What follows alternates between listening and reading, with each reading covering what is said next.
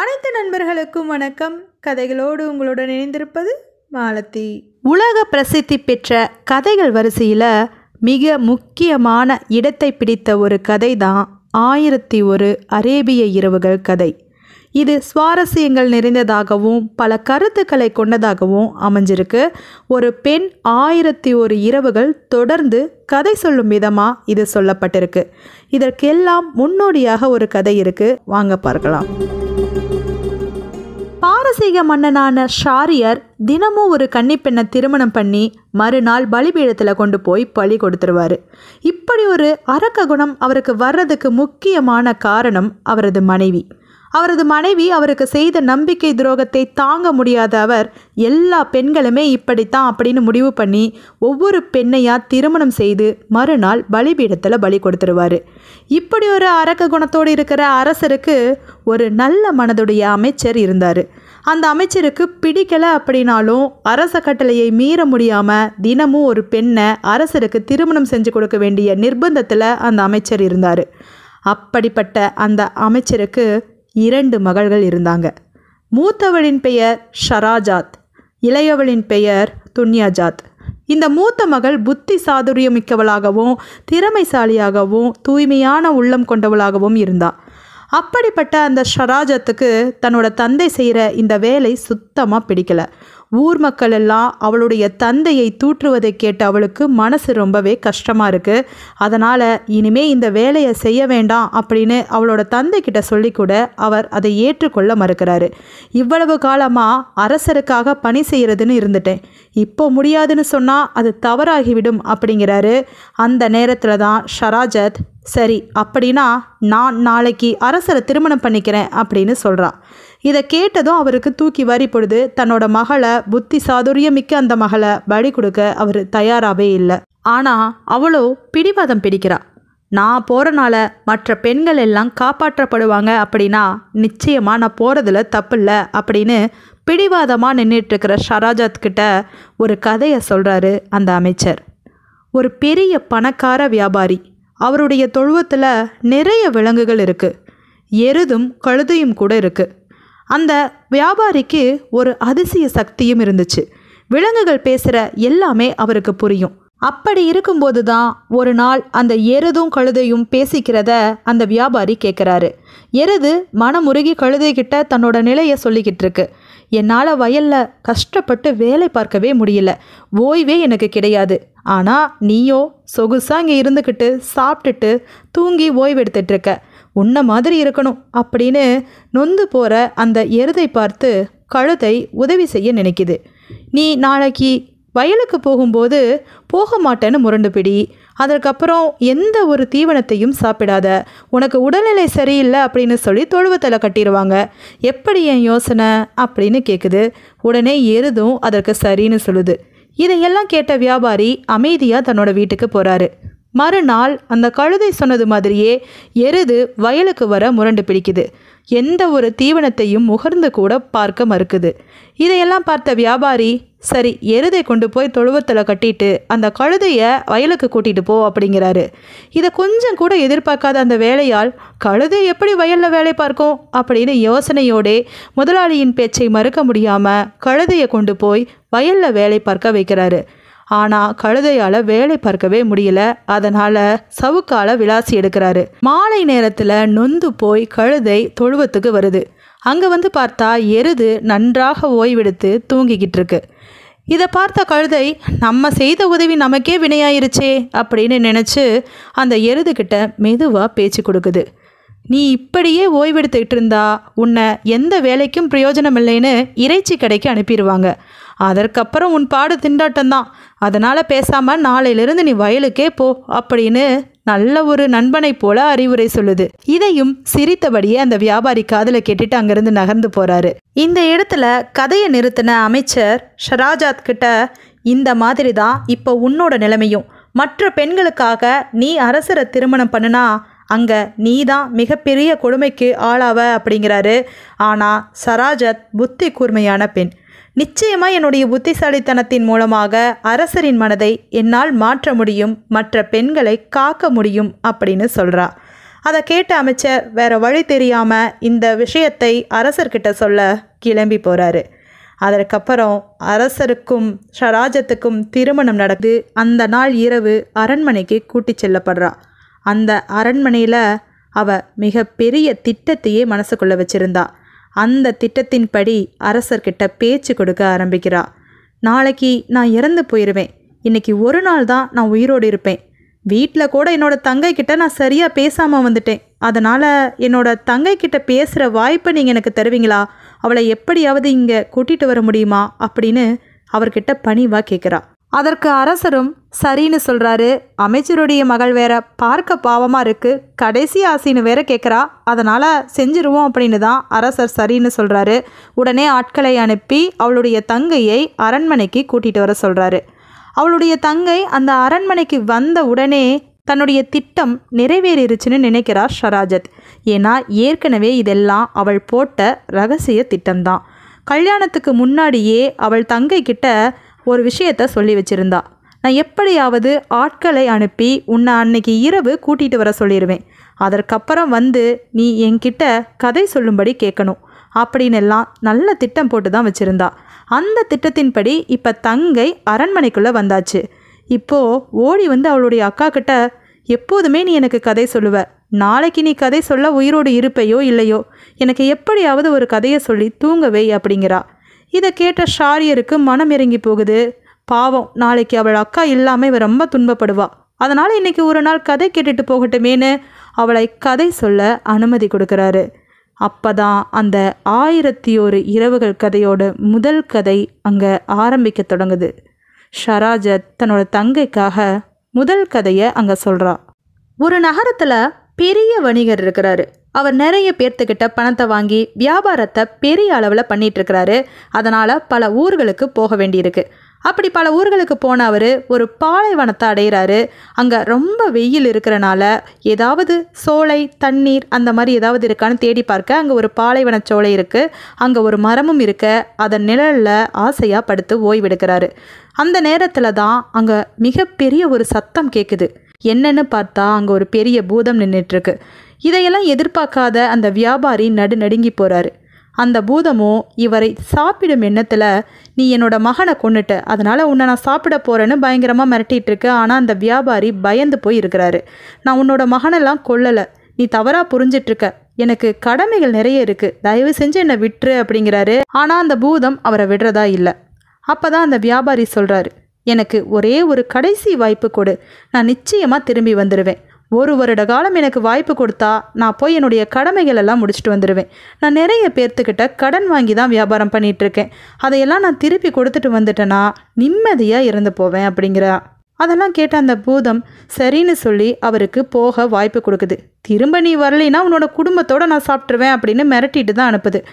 மனம் நொந்து போன அந்த வியாபாரி சோர்வோடு அவரோட வீட்டுக்கு வராரு. வந்தவர் நடந்ததையெல்லாம் தன்னோட மனைவி கிட்டேயும் மகன்கள் கிட்டேயும் சொல்கிறதே கிடையாது. மனதிலேயே வச்சுக்கிட்டு நமக்கு இருக்கக்கூடியது இன்னும் ஒரே 1 வருட காலம்தான், இதில் எவ்வளவு சிறப்பாக நம்ம செல்வத்தை சேர்க்க முடியுமோ, குடும்பத்தை நடத்த முடியுமோ, பிரச்சனைகளை தீர்க்க முடியுமோ அதை எல்லாமே செய்து விடலாம். நாளைன்னு இவ்வளவு காலமாக தள்ளி போட்டதெல்லாம் போதும் அப்படின்னு சொல்லி ஒவ்வொரு நாளையும் அவர் சிறப்பாக செய்கிறாரு. வாங்கின கடனை எல்லாம் திருப்பி தந்துடுறாரு, வியாபாரத்தை பெருக்கிறாரு, மகன்களுக்கு சொத்துக்களை சரிசமமாக பிரித்து தராரு. இதையெல்லாம் சிறப்பாக முடித்த அவருக்கு 6 மாத காலம்தான் இருந்துச்சு. மீதம் 6 மாத காலம் இருந்துச்சு. அவருக்கே ஆச்சரியம், இவ்வளவு நாளைன்னு தள்ளி போட்டனால தான் இத்தனை வேலைகளையும் செய்ய முடியல. ஆனால் உயிர் போக போகுது அப்படின்னு தெரிஞ்சதுக்கப்புறமா இவ்வளவு சீக்கிரமாக எல்லா வேலையும் செஞ்சிட்டோம். அப்போது தவறு எங்கே இருக்குது அப்படிங்கிறத அவர் புரிஞ்சுக்கிறாரு. இந்த பாடத்தை தன்னோட மகன்களுக்கும் சொல்லித்தராரு. கடைசியாக சொன்ன சொல் தவறக்கூடாது அப்படின்னு அந்த பூதம் இருந்த இடத்துக்கு போயும் சேர்றாரு. வந்தவர் சோகமாக மரத்தின் கீழ் அமர்ந்தபடி இருக்கிறாரு. அந்த நேரத்தில் தான் அங்கே ஒன்றன் பின் ஒன்றா 3 பேர் வராங்க. அந்த 3 பேர் தான் அவரோட உயிரை காப்பாற்ற போகிறாங்கன்னு அப்போது அவருக்கு தெரியாது. முதலாவதாக வந்த மனிதர் தன் கையில் ஒரு மானை கொண்டுட்டு வராரு. 2வதாக வந்த மனிதர் 2 வேட்டை நாய்களோடு வராரு. 3வதாக வந்தவர் ஒரு கழுதையோடு வராரு. இப்படி வந்த அந்த 3 பேருமே இந்த வியாபாரியோடைய கதையை கேட்டு மனம் வருத்தப்படுறாங்க. எப்படியாவது அவருக்கு உதவி செய்யணும், அந்த பூதம் வந்து அதுக்கிட்ட பேசி பார்க்கணும் அப்படின்னு நினச்சிட்டு இருக்காங்க. அந்த நேரத்தில் அங்கே பூதம் வருது. பூதத்துக்கிட்ட அந்த 3 பேரும் எப்படியாவது வியாபாரிக்கு உயிர் பிச்சை கொடுன்னு கேட்குறாங்க. ஆனால் அந்த பூதம் விடுறதா இல்லை. அப்போ தான் முதலாவதாக வந்த மனிதர் ஒரு மானை காட்டி, இது என்னோட மனைவி, இவங்களை பற்றிய கதையை நான் சொல்கிறேன், அந்த கதை சுவாரஸ்யமாக இருந்தால் இந்த வியாபாரிக்கு கொடுக்குற தண்டனையில் 1/3 பங்கை நீங்கள் குறைச்சிக்கணும் அப்படின்னு பணிவாக கேட்குறாரு. பூதத்துக்கு அப்போது கதை கேட்கும் ஆர்வம் இருந்திருக்கும் போல. அதனால் பூதமும் சரின்னு சொல்லுது. அப்போ முதல் மனிதர் தன்னோட கதையை சொல்ல தொடங்குறாரு. அந்த முதலாவது மனிதர் தான் கையில் பிடிச்சிருந்த மானை காட்டி, இது என்னுடைய மனைவி தான், இவள் என்னுடைய முதல் மனைவி, எனக்கும் இவளுக்கும் பிள்ளைகள் இல்லாத காரணத்தினால நான் 2வதாக ஒரு பெண்ணை திருமணம் பண்ணி அவளுக்கு ஒரு மகன் பிறந்தான். அவனுக்கு 18 வயது இருக்கும்போது நான் வெளிநாடுகளுக்கு வேலைக்கு போயிட்டு சில மாதம் கழித்து திரும்பி வந்து பார்த்தா 2வது மனைவியையும் மகனையும் காணலை. அதற்கு முதல் மனைவி ஏதேதோ காரணங்கள் சொன்னான். சில காலத்துக்கு அப்புறமா அவர்களை பல இடங்களில் தேடி களைத்து போயிட்டேன். என்னுடைய முதல் மனைவியோ அவர்களை மந்திர சக்தியை கொண்டு பசுமாடாகவும் கன்றாகவும் மாற்றி வச்சிருந்தா. அது மட்டும் இல்லாமல் அந்த பசுமாட்டை என் கையாலேயே பலி கொடுக்கும்படியும் வச்சுட்டா. அதற்கப்புறமா என் வீட்டு தோட்டத்து மாடு மேய்ப்பவன் சொல்லி தான் அது மந்திர சக்தியால் மாடாகவும் கன்றாகவும் மாற்றப்பட்டிருக்குதுன்னு புரிஞ்சுக்கிட்டேன். அந்த கன்று என்னுடைய மகன்னு தெரிஞ்சு இதை எப்படியாவது விடுவிக்கணும்னு யோசிச்சுட்டு இருந்த போது தான் அந்த மாடு மேய்ப்பவனுடைய மகளுக்கு மந்திரம் தெரியுமா. அந்த பெண் மந்திர சக்தியை பயன்படுத்தி கன்றாக இருந்த என்னுடைய மகனை மகனாக மாற்றி கொடுத்தா. அதற்கப்புறமா அவங்க 2 பேருக்கும் நான் திருமணம் செஞ்சு வச்சேன். அவளை எப்படியாவது பழி தீர்க்கணும் அப்படிங்கிற எண்ணம் எனக்குள்ளே இருந்துச்சு. இவ்வளவு கெட்ட எண்ணம் கொண்டவளுக்கு நிச்சயமாக கெட்டது தான் நடக்கணும் அப்படிங்கிறது என் எண்ணம். அதனால் என்னுடைய மருமகளை கொண்டு அவளை மானாக மாற்றி என் கையிலே பிடிச்சிக்கிட்டு இங்கே வந்துட்டேன் அப்படின்னு சொல்கிறாரு. இந்த கதையை கேட்டதும் பூதம், இந்த கதை எனக்கு ரொம்பவும் சுவாரஸ்யத்தை கொடுத்துச்சு. கெட்ட எண்ணத்தால் தான் உன்னுடைய மனைவி இந்த நிலைக்கு ஆளாக இருக்கிறா அப்படிங்கிறத நான் நல்லா புரிஞ்சுக்கிட்டேன். அதனால் இந்த வியாபாரிக்கு கொடுக்குற தண்டனையிலிருந்து நான் கொஞ்சத்தை குறைச்சிக்கிறேன் அப்படின்னு சொல்லுது. அப்போ தான் 2வது மனிதர் அந்த பூதத்துக்கிட்ட, நான் கையில் பிடிச்சிட்டு இருக்க இந்த 2 வேட்டை நாய்களும் நயவஞ்சகமிக்க என்னுடைய சகோதரர்கள் தான், இவங்களோட கதையை நான் சொல்கிறேன், ரொம்ப சுவாரஸ்யமாக இருக்கும். இந்த கதையை கேட்டுட்டு வியாபாரிக்கு தண்டனையிலிருந்து இன்னும் கொஞ்சம் விலக்கு கொடுப்பீங்களா அப்படின்னு கேட்குறாரு. உடனே பூதமும் சரின்னு சொல்லுது. அப்போ தான் 2வது மனிதர் அந்த கதையை சொல்ல தொடங்குறாரு. என்னோட தந்தை மிகப்பெரிய வணிகர். அவர் நிறைய சொத்துக்களை வச்சுருந்தார். அதை 3ஆக பிரித்து எனக்கும் என்னுடைய சகோதரர்களுக்கும் கொடுத்தாரு. அந்த பணத்தை கொண்டு நான் சரியாக வியாபாரம் பார்த்தேன். ஆனால் இவங்க 2 பேரும் அப்படி செய்யலை. இருந்த பணத்தை எல்லாம் வெட்டியாக செலவு செஞ்சுட்டு கடைசியாக என்கிட்டயே பிச்சை கேட்டு வந்து நின்னாங்க. அப்படி வந்து நின்று அவங்கள பார்க்க ரொம்பவே பரிதாபமாக இருந்துச்சு. அதனால் என் கையில் இருந்த பணத்தை எல்லாம் கொடுத்து வியாபாரம் பண்ணலாம் அப்படின்னு சொன்னேன். அப்போ அவங்க 2 பேரும் வெளிநாட்டுக்கு போய் நம்ம வியாபாரம் பண்ணலாமே அப்படின்னு சொல்ல அவங்க பேச்சை கேட்டு நானும் வெளிநாட்டுக்கு போனேன். 3 பேரும் நல்லா வியாபாரம் பார்த்து பெரிய அளவில் பணம் ஈட்டணும். அந்த நேரத்தில் பிச்சைக்காரி மாதிரி இருந்த ஒரு பெண் என்கிட்ட வந்து உதவின்னு கேட்டா. அவளுடைய குணம் பிடிச்சிருந்த காரணத்தினால அவளுக்கு உதவி செஞ்சு அவளை திருமணமும் பண்ணிக்கிட்டேன். என்னுடைய வாழ்க்கை சிறப்பாகவே போயிட்டு இருந்துச்சு. அந்த நேரத்தில் தான் தாய்நாட்டுக்கு திரும்பும் நேரம் வந்துச்சு. நானும் என்னுடைய சகோதரர்களும் என் மனைவியோடு சேர்ந்து கப்பலில் தாய்நாட்டுக்கு திரும்பிகிட்டு இருந்தோம். அந்த நேரத்தில் தான் என்னுடைய சகோதரர்களுக்கு நயவஞ்சக எண்ணம் இருந்தது எனக்கு தெரியாமல் போயிருச்சு. அவர்கள் எண்ணம் முழுக்க என்னுடைய பணத்தின் மீது தான் இருந்திருக்கு. எப்படியாவது என்னை ஒழித்து கட்டிட்டு அந்த பணத்தை எடுத்துக்கணும் அப்படிங்கிறது தான் அவங்களுடைய ஆவல். இது தெரியாத நான் தூங்கிட்டு இருக்கிற சமயத்தில் என்னையும் என் மனைவியையும் கடலை தூக்கி வீசிட்டாங்க. அப்போதான் எனக்கு ஒரு அதிசயமான நிகழ்வு நடந்தது. என்னுடைய மனைவி ஒரு பெண் பூதமாக மாறினா. என்னை காப்பாற்றி ஒரு தீவில் இறக்கிவிட்டு உணவு பதார்த்தங்கள்லாம் எடுத்துகிட்டு வந்து தந்தா. அதற்கப்புறம் தாய்நாட்டுக்கே கொண்டு போய் விட்டு வியாபாரம் பண்ண சொல்லிட்டு மாயமாக மறைஞ்சு போயிட்டா. இந்த மாதிரி இருக்கிற நேரத்தில் ஒரு நாள் என் வியாபாரத்தை முடிச்சுட்டு வீட்டுக்கு வரும்போது என்னுடைய வீட்டு வாசலில் 2 வேட்டை நாய்கள் கட்டப்பட்டிருக்கிறத பார்த்தேன். அப்போ தான் என்னுடைய மனைவி பூத உருவமாக தோன்றி, இவங்க 2 பேரும் உன்னுடைய நயவஞ்சகமான சகோதரர்கள் தான், இவங்களை இப்போ நாய்களாக மாற்றி இங்கே கட்டி போட்டிருக்கேன் அப்படின்னு சொல்லிட்டு 15 வருடம் கழித்து தான் அவங்க மனிதர்களாக மாற முடியும் அப்படின்னு சொல்லிட்டு மறைஞ்சு போயிட்டா. இப்போ இந்த 2 பேரையும் நான் கூட்டிகிட்டு ஊர் ஊராக போயிட்டுருக்கேன். கிட்டத்தட்ட 15 வருட காலம் முடிய போகுது. அதனால தான் என்னுடைய மனைவியான பெண் பூதத்தை தேடி போயிட்டுருக்கேன் அப்படின்னு சொல்கிறாரு. இந்த கதையை கேட்டதும் பூதம், இந்த கதை ரொம்ப சுவாரஸ்யமாக இருந்தது, நயவஞ்சகம் எண்ணம் கொண்டவங்களுக்கு இந்த கதி தேவைதான் அப்படின்னு சொல்லிட்டு, சரி அந்த வியாபாரிக்கான தண்டனையில் இன்னும் ஒரு பகுதியை குறைச்சிக்கிறேன் அப்படின்னு சொல்லிட்டு 3வது நபரை பார்க்குது. 3வது நபர் தன் கையில் பிடிச்சிருந்த கழுதையை காட்டி, இது என்னுடைய மனைவி தான், நான் இவளுக்காக தான் வெளிநாடுகளுக்கெல்லாம் வேலைக்கு போய் பலவாறு சம்பாதித்து அவளுக்கு பணம் அனுப்பிட்டு இருந்தேன். ரொம்ப வருடம் கழித்து வீட்டுக்கு வந்து பார்த்தா இவளோ எனக்கு துரோகம் செஞ்சிருந்தா. அதை என்னன்னு கேட்க போனால் அவள் என்னை நாயாக உருமாற்றி வீட்டை விட்டே துரத்தி அடித்தா. அப்போ தான் நான் ஒரு கறிக்கடைக்காரர்கிட்ட நாயாக வளர்ந்துட்டு இருந்தேன். கொஞ்ச காலத்துக்கு அப்புறமா அந்த கறிக்கடைக்காரரின் மகள் எனக்கு மந்திர வித்தைகள் எல்லாம் கற்றுக் கொடுத்தா. அதை பயன்படுத்தி என்னுடைய மனைவி செய்த துரோகத்தை தண்டிக்க நினைத்து அவளை கழுதையாக மாற்றி இப்படி கூட்டிகிட்டு வந்துட்டேன் அப்படின்னு சொல்கிறாரு. இதை கேட்ட பூதம், ஓ இந்த கதையும் கொஞ்சம் சுவாரஸ்யம்தான், துரோகம் செய்தவர்களுக்கு நடந்த கதி சரியான கதி தான் அப்படின்னு சொல்லிட்டு அந்த வியாபாரிக்கு கொடுக்க இருந்த தண்டனையை முழுவதுமாக ரத்து பண்ணி அவரை உயிருடன் போக சொல்லுது. இப்படி இந்த வியாபாரி உயிர் பிச்சை பெற்று மீண்டும் தன்னோட வீட்டுக்கே போகிறாரு. இப்படி ஷராஜத் தன்னோட கதையை அன்று இரவு முடிக்கும்போது அரசர் ஷாரியர் வேறு ஏதாவது சுவாரஸ்யமான கதை இருக்கா அப்படின்னு கேட்குறாரு. அப்போ தான் ஷராஜத், இன்று இரவு எனக்கு உயிர் பிச்சை நீங்கள் கொடுத்தீங்கன்னா நாளைக்கு நான் உயிருடன் இருந்தேனா நாளை இரவு இந்த கதையை சொல்கிறேன் அப்படின்னு சொல்கிறா. அரசரும் அவளுக்கு உயிர் பிச்சை கொடுக்குறாரு. அடுத்த நாள் ஷராஜத் அரசர் ஷாரியருக்கு செம்படவனின் கதை ரொம்பவே சுவாரஸ்யமாக இருக்கும், அது ஒரு படகோட்டியோட கதைன்னு சொன்ன உடனே அவருக்கு ஆர்வம் அதிகமாகி அவள் அருகில் அமர்ந்து அந்த கதையை கேட்க தயாராகிறாரு. ஷராஜத்தும் அவள் தங்கைக்கும் அரசர் ஷாரியருக்கும் கதையை சொல்ல தொடங்குறா. ரொம்ப காலத்துக்கு முன்னாடி மைதீன் அப்படிங்கிற ஒரு வயது முதிர்ந்த படகோட்டி இருந்தார். அவருக்கு ஒரு மனைவியும் 3 மகன்களும் இருந்தாங்க. அந்த படகோட்டி ஒரு நாளைக்கு கடலுக்கு படகு எடுத்துகிட்டு போனாருன்னா 4 முறை மட்டும்தான் கடலில் வலையை வீசுவார். அதற்கு மேலே எக்காரணத்தை கொண்டும் வலை வீசவே மாட்டார். அதில் என்ன கிடைக்குதோ அதை வைத்து தான் அவர் வாழ்க்கை நடத்திட்டு இருந்தார். அப்படி இருக்கும்போது ஒரு நாள் படகை எடுத்துகிட்டு கடலுக்கு போகிறாரு. அங்கே போய் 3 முறை வலையை வீசுகிறாரு, ஒரு மீன் கூட மாட்டலை. சரி ரொம்ப கவலையாக சோர்வா இதுதான் கடைசி தடவை அப்படின்னு 4வது முறை வலையை வீசுகிறாரு. அதில் ஏதோ அகப்படுது. அதை எடுத்துக்கிட்டு கரைக்கு வந்த அவர் ஆர்வத்தோடு அதை பார்க்குறாரு.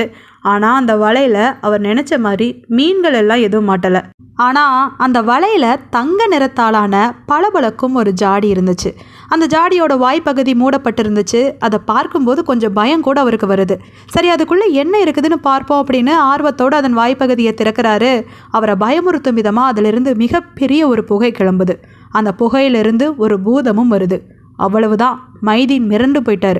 அந்த பூதத்துக்கிட்ட நீ யார் என்னன்னு கேட்கும்போது அந்த பூதமோ அவரை பார்த்து கோபமாக, எனக்கு பயங்கர பசி, உன்னை நான் சாப்பிட போகிறேன் அப்படின்னு சொல்லி மிரட்டுது. ஆனால் மைதீனோ அந்த பூதத்தை பார்த்து பயப்படலை, தைரியமாக கேட்குறாரு. ஏன்னா அவர் எந்த தவறும் செய்யலையே, மாறாக அந்த பூதத்துக்கு நல்லது தான் செஞ்சுருந்தார். எதற்காக என்ன சாப்பிடணும், நானோ உன்னை காப்பாற்றினவன், நீ அந்த நன்றி கூட இல்லாமல் என்னை சாப்பிடணும்னு சொல்கிறியே அப்படின்னு பாவமாக கேட்குறாரு. அதற்கு அந்த பூதம் சிரித்தபடி, இவ்வளவு காலமாக நான் இந்த கடலுக்குள்ளே இந்த ஜாடிக்குள்ளே அடைப்பட்டு கிடந்தேன். இப்போ வெளியில் வந்த உடனே எனக்கு பசி ரொம்ப அதிகமாயிருச்சு. பசிக்கு புசிக்க நீயும் என் முன்னாடி இருக்க, இதை விட வேற என்ன வேணும் அப்படின்னு பயங்கரமாக சிரிக்குது. இதையெல்லாம் பார்த்து கொஞ்சம் மிரண்டு தான் போயிட்டாரு மைதீன். ரொம்ப நேரம் யோசனைக்கு அப்புறம் இந்த பூதத்தை பலத்தால் வெல்ல முடியாது, நிச்சயமாக நம்மளோட புத்தி கூர்மையால் மட்டும்தான் வெல்ல முடியும் அப்படின்னு யோசித்த அவர் அந்த பூதத்துக்கிட்ட மெதுவாக பேச்சு கொடுக்குறாரு. அந்த நேரத்தில் அந்த பூதம், நீ என்னை காப்பாற்றினதுக்காக வேணா உனக்கு நான் ஒரு பரிசு கொடுக்குறேன், நீ எந்த மாதிரி சாக விரும்புகிறியோ அந்த மாதிரியே உன்னை நான் சாகடிக்கிறேன், இதுதான் உனக்கு கொடுக்கக்கூடிய பரிசுன்னு பயங்கரமாக சிரிக்குது. அதை கேட்ட மைதீன், இதுதான் வாய்ப்பு அப்படின்னு யோசிச்சு, எனக்கு நீ பரிசு கொடுக்கணும்னு முடிவு பண்ணிட்ட, அதுக்காக நான் சாகருக்கு முன்னாடி ஒரே ஒரு ஆசையை மட்டும் எனக்கு நிறைவேற்றேன் அப்படின்னு ஊடகமாக பேசுகிறாரு. அதை கேட்ட பூதமும், சரி நம்ம காப்பாற்றினவன், அதனால் இவன் கேட்குறத செஞ்சு விட்டுருவோம் அப்படின்னு அவர் கேட்குற ஆசை என்னன்னு கவனிக்க தொடங்குது. அதற்கு மைதீன் புத்திசாலித்தனமாக ஒரு ஆசையை சொல்கிறாரு. நீ இவ்வளவு பெரிய பூதமாக இருக்க, எப்படி இவ்வளவு சிறிய ஜாடிக்குள்ளே இருந்த, எனக்கு அது ரொம்ப ஆச்சரியத்தை கொடுக்குது, அதை என்னால் நம்பவே முடியல. அதை மட்டும் நீ ஒரு முறை செஞ்சு காட்டிட்டீன்னா அதை பார்த்துட்டு நான் நிம்மதியாக இறந்து போவேன் அப்படின்னு சொல்கிறாரு. அதை கேட்டதும் அந்த பூதத்துக்கு தன் மேலே ஒரே பெருமையாயிருச்சு. தன்னால் உருவத்தை பெருசாக்கவும் முடியும், சின்னதாக்கவும் முடியுங்கிறது கூட இவனால் உணர முடியலையே, அதை நம்ம செஞ்சு காட்டி ஆகணும் அப்படின்னு பெருமிதமாக தன்னோட உருவத்தை கொஞ்சம் கொஞ்சமாக சுருக்கி அந்த ஜாடிக்குள்ளே போகுது. போன உடனே அவர் மனசுக்குள்ளே நினச்சி வச்சிருந்த மாதிரியே வேகமாக அதன் வாய்ப்பகுதியை மூடுறாரு. மைதீனுக்கு இது மாதிரி பூதம் முட்டாள்தனமாக ஏதாவது செய்யும், அப்போ நாம் தப்பிச்சிடலாம் அப்படிங்கிற யோசனை மனசுக்குள்ளே இருந்துச்சு. அதன்படியே பூதம் ஜாடிக்குள்ளே போன உடனே அதன் வாய்ப்பகுதியை மூடிட்டார். இந்த ஜாடிக்குள்ளேருந்து பூதம் எவ்வளவோ கத்துது, கதறுது. எப்படியாவது என்னை வெளியில் கொண்டு வா, உனக்கு நான் நல்லதே செய்கிறேன் அப்படின்னு சொல்லுது. ஆனால் மைதீன் திரும்ப ஏமாற முட்டாளா என்ன? அவரே சமயோசிதமாக யோசிச்சு தான் அந்த பூதத்தை உள்ளே அடிச்சிருக்காரு. அப்படி இருக்கும்போது அவர் எப்படி நீக்கி விடுவார்? அந்த பூதத்தை பார்த்து, நன்றி கெட்ட உனக்கு மீண்டும் உதவி செய்ய நான் என்ன முட்டாளா அப்படின்னு கேட்குறாரு. அது மட்டும் இல்லாமல் இப்போ நான் உன்னை வெளியில் விட்டேன்னு வெயி, அந்த அரசன் யூனானுடைய வஞ்சக அமைச்சர் ஞானி தூபானுக்கு என்ன காரியத்தை செஞ்சாரோ அந்த காரியத்தை தான் நீ எனக்கு செய்வ, அதனால் நிச்சயமாக நான் உன்னை வெளியில் விட மாட்டேன் அப்படின்னு சொல்லிட்டு இருக்காரு மைதீன். இதை கேட்ட பூதம், அப்படி என்ன அந்த வஞ்சக அமைச்சர் செஞ்சாரு, அந்த கதையைத்தான் சொல்லேன், நான் கேட்குறேன் அப்படின்னு சொல்லுது. அங்கே அந்த யூனானின் வஞ்சக அமைச்சருடைய கதையை செம்படவன் சொல்கிற மாதிரி மீண்டும் ஷராஜத் கதையை சொல்ல தொடங்குறாங்க. பண்டைய காலத்தில் கிரேக்க நாட்டை யூனான் அப்படிங்கிற ஒரு அரசன் ஆட்சி பண்ணிகிட்ருக்காரு. அவர் மிக பெரிய ஆற்றல் மிக்க அரசன். பல நாடுகளை தன்னோட கட்டுப்பாட்டில் வச்சுருந்தாரு. அதனால் அந்த நாட்டு அரசர்கள்லாம் அவருக்கு பயந்து கப்பம் கட்டிகிட்டு இருந்தாங்க. அவருக்கு ஒரு பிரச்சனை அப்படின்னா உதவி செய்யறக்கும் பல மன்னர்கள் காத்து கிடந்தாங்க. அப்படிப்பட்ட அவர் மிக சிறந்த ராஜதந்திரியாகவும் இருந்தார். இவ்வளவெல்லாம் இருந்தும் அதற்கு ஒரு பயனும் இல்லை அப்படிங்கிற மாதிரி அவரை மிக பெரிய தொழுநோய் பீடிச்சிருந்துச்சு. அது நாளுக்கு நாள் பெருகிக்கிட்டே போக அவருக்குள்ள கவலையும் ரொம்ப அதிகமாகுது. இதை எப்படியாவது குணப்படுத்தணும்னு சொல்லி பல மருத்துவரை பார்க்குறாரு. ஆனால் அந்த நோய் குணமான பாட்டை காணோம். அந்த நேரத்தில் தான் மிகச்சிறந்த மருத்துவ மேதை அப்படின்னு சொல்லப்படக்கூடிய ஞானி தூபான் அந்த நாட்டுக்கு வராரு. அவர் மருத்துவ மேதை மட்டும் கிடையாது, சிறந்த தத்துவ மேதையும் கூட. நிறைய பேருக்கு இலவசமாக வைத்தியம் பார்த்துருக்கிறாரு. அதனால் மக்கள்கிட்ட அவருக்கு செல்வாக்கு ரொம்பவே அதிகம். அந்த ஞானி தூபான் இவருக்கு மருத்துவம் பார்க்க போகிறதா சொல்கிறாரு. இவருடைய தொழுநோயை சீக்கிரமே குணப்படுத்திடுவனும் சொல்கிறாரு. சில நேரங்களில் மருந்தை காட்டிலும் ஒரு சிலருடைய நம்பிக்கையான வார்த்தைகளே ஒருவருக்கு மிகப்பெரிய ஆறுதலாக இருக்கும். அப்படிதான் மருத்துவர் தூபானுடைய வார்த்தைகள் அரசன் யூனானுக்கு மிகப்பெரிய ஆறுதலை கொடுக்குது, நம்பிக்கையை ஊட்டுது. எப்படியும் தன்னுடைய தொழுநோய் குணமாயிரும்னு அவர்கிட்ட எந்த மாதிரி வைத்தியம் பார்க்க போகிறீங்கன்னு கேட்குறாரு. அதற்கு தூபான் அவருக்கு அதிர்ச்சி அளிக்கிற மாதிரி பதிலை சொல்கிறாரு. நான் உங்களுக்கு எந்த வித தைலமும் தரப்போகிறதில்ல, நீங்கள் சாப்பிட எந்த மாதிரியான மருந்துகளையும் கொடுக்க போகிறதில்ல அப்படின்னு சொல்லிட்டு தன்னோட அறைக்கு போகிறாரு. தன்னோட அறைக்கு போன அவர் மிகப்பெரிய மூங்கில் மட்டையை எடுத்து அதில் பல துவாரத்தை போடுறாரு. அது முழுக்க மூலிகை பொடியை நிரப்புறாரு. அதே போல் போலோ விளையாடும் பந்தை எடுத்து அது முழுக்க மூலிகை பொடியை நிரப்பி அது இரண்டையும் எடுத்துகிட்டு வந்து அரசன் யூனான் கிட்ட கொடுக்குறாரு. இது இரண்டையும் பயன்படுத்தி காலையில் சூரிய ஒளியில் போலோ விளையாட்டு விளையாடுங்க, அது மட்டுமே போதும், உங்கள் நோய் குணமாயிரும் அப்படின்னு சொல்கிறாரு. அதை கேட்டு அவருக்கு ஆச்சரியமாக இருக்குது. இந்த போலோ விளையாட்டு அப்படிங்கிறது குதிரை மீது ஏறி அமர்ந்து மூங்கில் மட்டையால் பந்தை உருட்டி செல்லும் விளையாட்டு. இந்த விளையாட்டை தான் அவர் விளையாட சொல்கிறாரு. இப்படி விளையாடும்போது அந்த மூங்கில் மட்டையில் இருக்கிற துவாரங்கள் வழியாக மூலிகை பொடி பறந்து வந்து காற்றோடு கலந்து அவர் உடலில் படும். இப்படி படும்போது அந்த தொழுநோய் கொஞ்சம் கொஞ்சமாக குணமாகும். இந்த மாதிரி ஒரு மருத்துவ முறையை தான் அரசர் யூனானுக்கு ஞானி தூபான் கொடுத்துட்ருக்கிறாரு. நாள்பட தொழுநோய் கொஞ்சம் கொஞ்சமாக குறைந்து கடைசியாக முற்றிலும் குணமாகியும் போகுது. இதை கண்ட அரசர் யூனான் மனமகிழ்ச்சியோடு ஞானி தூபானுக்கு அந்த நாட்டிலேயே ராஜ வைத்தியர் பொறுப்பை கொடுத்து அங்கேயே தங்க வைக்கிறாரு.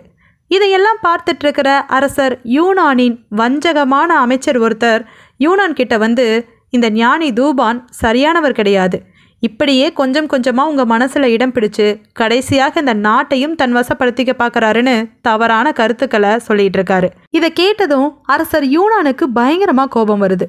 எனக்கு இவ்வளவு தூரம் நல்லது செஞ்ச அந்த ஞானி தூபானுக்கு இந்த நாட்டை கூட பரிசாக கொடுக்கலாம்.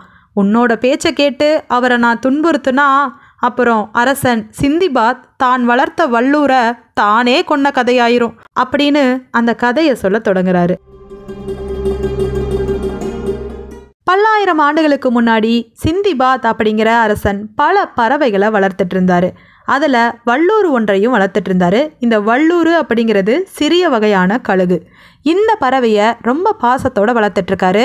அதற்கு உணவளிக்கிறதுக்காக எப்போதும் அதன் கழுத்தில் ஒரு கிண்ணம் கட்டப்பட்டிருக்கும். ஒரு பகுதியில் தானியங்களும் மறு பகுதியில் தண்ணியும் அந்த கிண்ணத்தில் எப்போதுமே இருக்கும். அப்படி இருக்கிற அந்த வல்லூரை எங்கே போனாலும் அந்த சிந்திபாத் அரசன் கூட்டிக்கிட்டே போவார். அப்படிதான் ஒரு முறை வேட்டைக்கு போகும்போது அந்த வல்லூர் பறவையையும் கூட்டிகிட்டு போகிறாரு. போகிற இடத்துல ஒரு மானை பார்த்து அதை வேட்டையாடும் ஆர்வத்தில் துரத்துறாரு. ஆனால் அந்த மான் தப்பிச்சு போய்கிட்டே இருக்கு. அவர் கைக்கு கிடைக்கவே இல்லை. வீரர்களும் அதை எவ்வளவோ விரட்டி பார்க்குறாங்க. அந்த மான் துள்ளி குதிச்சு ஓடிக்கிட்டே இருக்கு.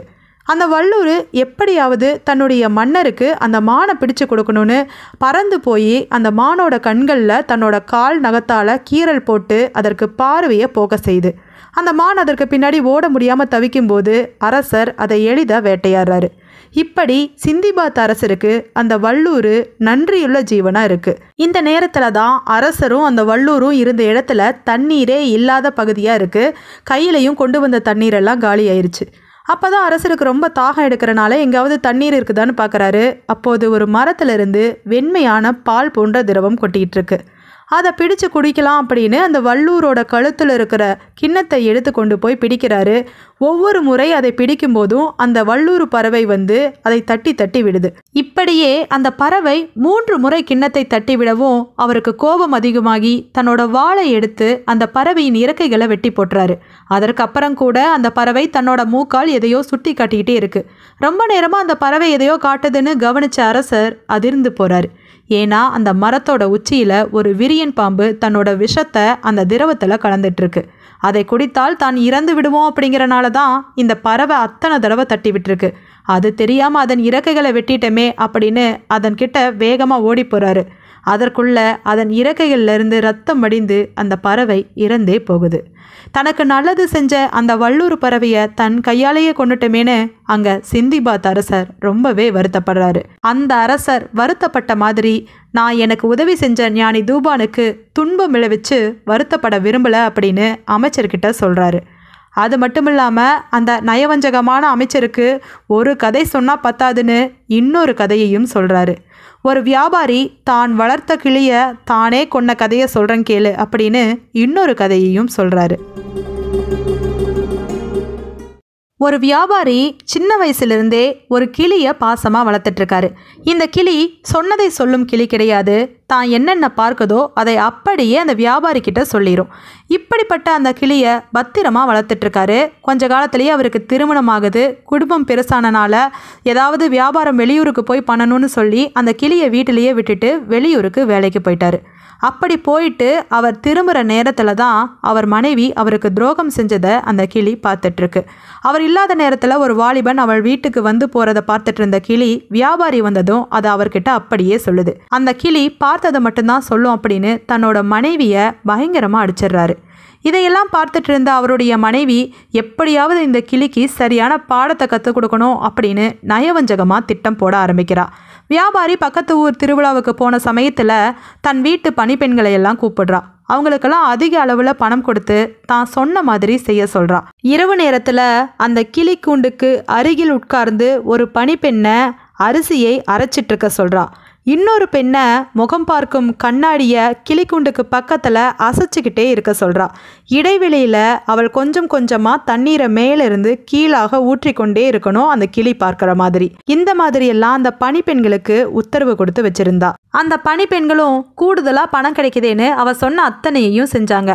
வியாபாரி திருவிழா முடிஞ்சு வீட்டுக்கு வந்ததும் அந்த கிளிக்கிட்ட என்ன நடந்துச்சுன்னு கேட்க அந்த கிளியோ பயங்கரமாக இடி இடிச்சிச்சு. மின்னல் கூட இடையிடையே மின்னுச்சு. பயங்கரமான மழை அப்படின்னு சொல்ல அதை கேட்ட அந்த வியாபாரிக்கு பயங்கர கோபம் வருது. சித்திரை மாதம் வெயில் காலத்தில் எப்படி மழை பெஞ்சிருக்கும்? நானும் இந்த ஊரில் தானே இருக்கிறேன். இந்த கிளி சொல்கிறதெல்லாம் பொய். அப்போது என் மனைவியை பற்றி இந்த கிளி சொன்னதும் பொய் தான் அப்படின்னு அந்த கிளியை அப்போவே கொன்னுறான். கொஞ்ச காலமாக அந்த கிளி இல்லாமல் மனது வருத்தப்பட்டு தனக்கு பழக்கமான ஒரு பணிப்பெண் கிட்ட தன்னுடைய நிலையை சொல்லி வருத்தப்பட்டு இருக்கும்போது தான் அந்த பணிப்பெண் கிளி சொன்ன அத்தனையும் உண்மைதான், உன்னுடைய மனைவி தான் ஏதோ நாடகமாடி அந்த கிளிக்கு இப்படியெல்லாம் பண்ணியிருக்கா அப்படின்னு சொல்ல அந்த வியாபாரி மனம் முடிஞ்சு போகிறான்.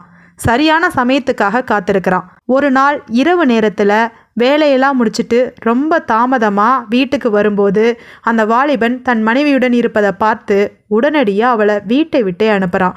அந்த கிளி எந்த தவறும் செய்யலை அப்படிங்கிறத புரிஞ்சுக்கிட்டு மனம் வருத்தப்படுறான். இப்படி இந்த வியாபாரி கிளியை கொண்டுட்டு வருத்தப்பட்ட மாதிரி நானும் தூபானை தண்டிச்சுட்டு வருத்தப்பட விரும்பலை அப்படின்னு அந்த அமைச்சர்கிட்ட சொல்லிட்டு இருக்கும்போது அந்த நயவஞ்சகமான அமைச்சர், எதையும் தன் நயவஞ்சகத்தால் மாற்றக்கூடிய அமைச்சர் ஒரு கதையை அந்த அரசன் யூனானுக்கு சொல்கிறாரு. இந்த கதை நல்லவனாக இருந்த அந்த அரசன் யூனானையே வேற மாதிரி திசை திருப்பும் அப்படிங்கிறத அப்போ யாருமே எதிர்பார்த்திருக்க மாட்டாங்க. அந்த கதை தான் இப்போ நம்ம பார்க்க போகிறது. பாரசீக அரசரான நாதிர்ஷாவுக்கு குஸ்ரு அப்படின்னு ஒரு இளவரசன் இருந்தான். தன்னுடைய மகன் மீது அதீத பாசம் கொண்டிருந்தவர் தன் மகன்கிட்ட ஒரு சின்ன குறை இருக்கிறத உணர்ந்தே தான் இருந்தார்.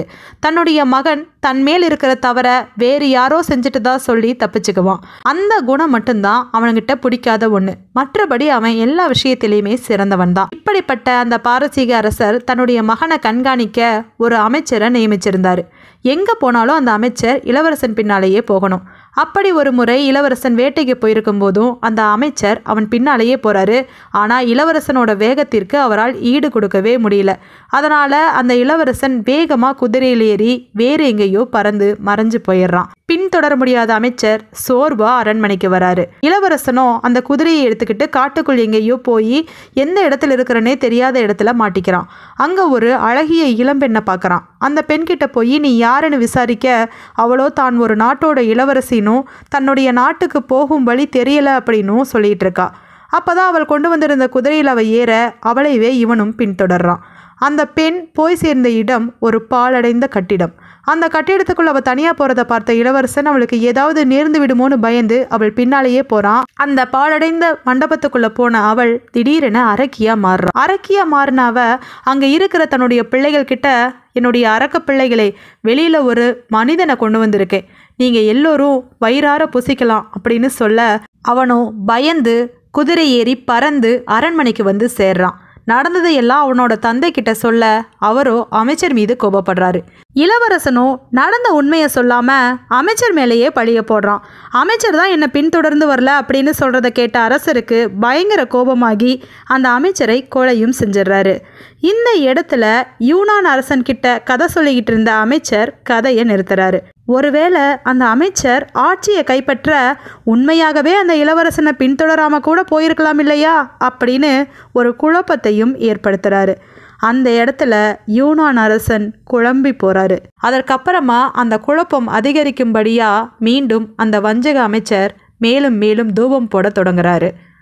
இந்த தூபான் உங்களுக்கு நல்லது செய்கிற மாதிரி நடித்து எதிரி நாட்டுக்காரங்களோட விஷத்தை வாங்கி உங்களுக்கு அதில் கலந்து கூட கொடுத்து உங்களை கொலை செய்யலாம். அதற்கான வாய்ப்புகள் அதிகம்.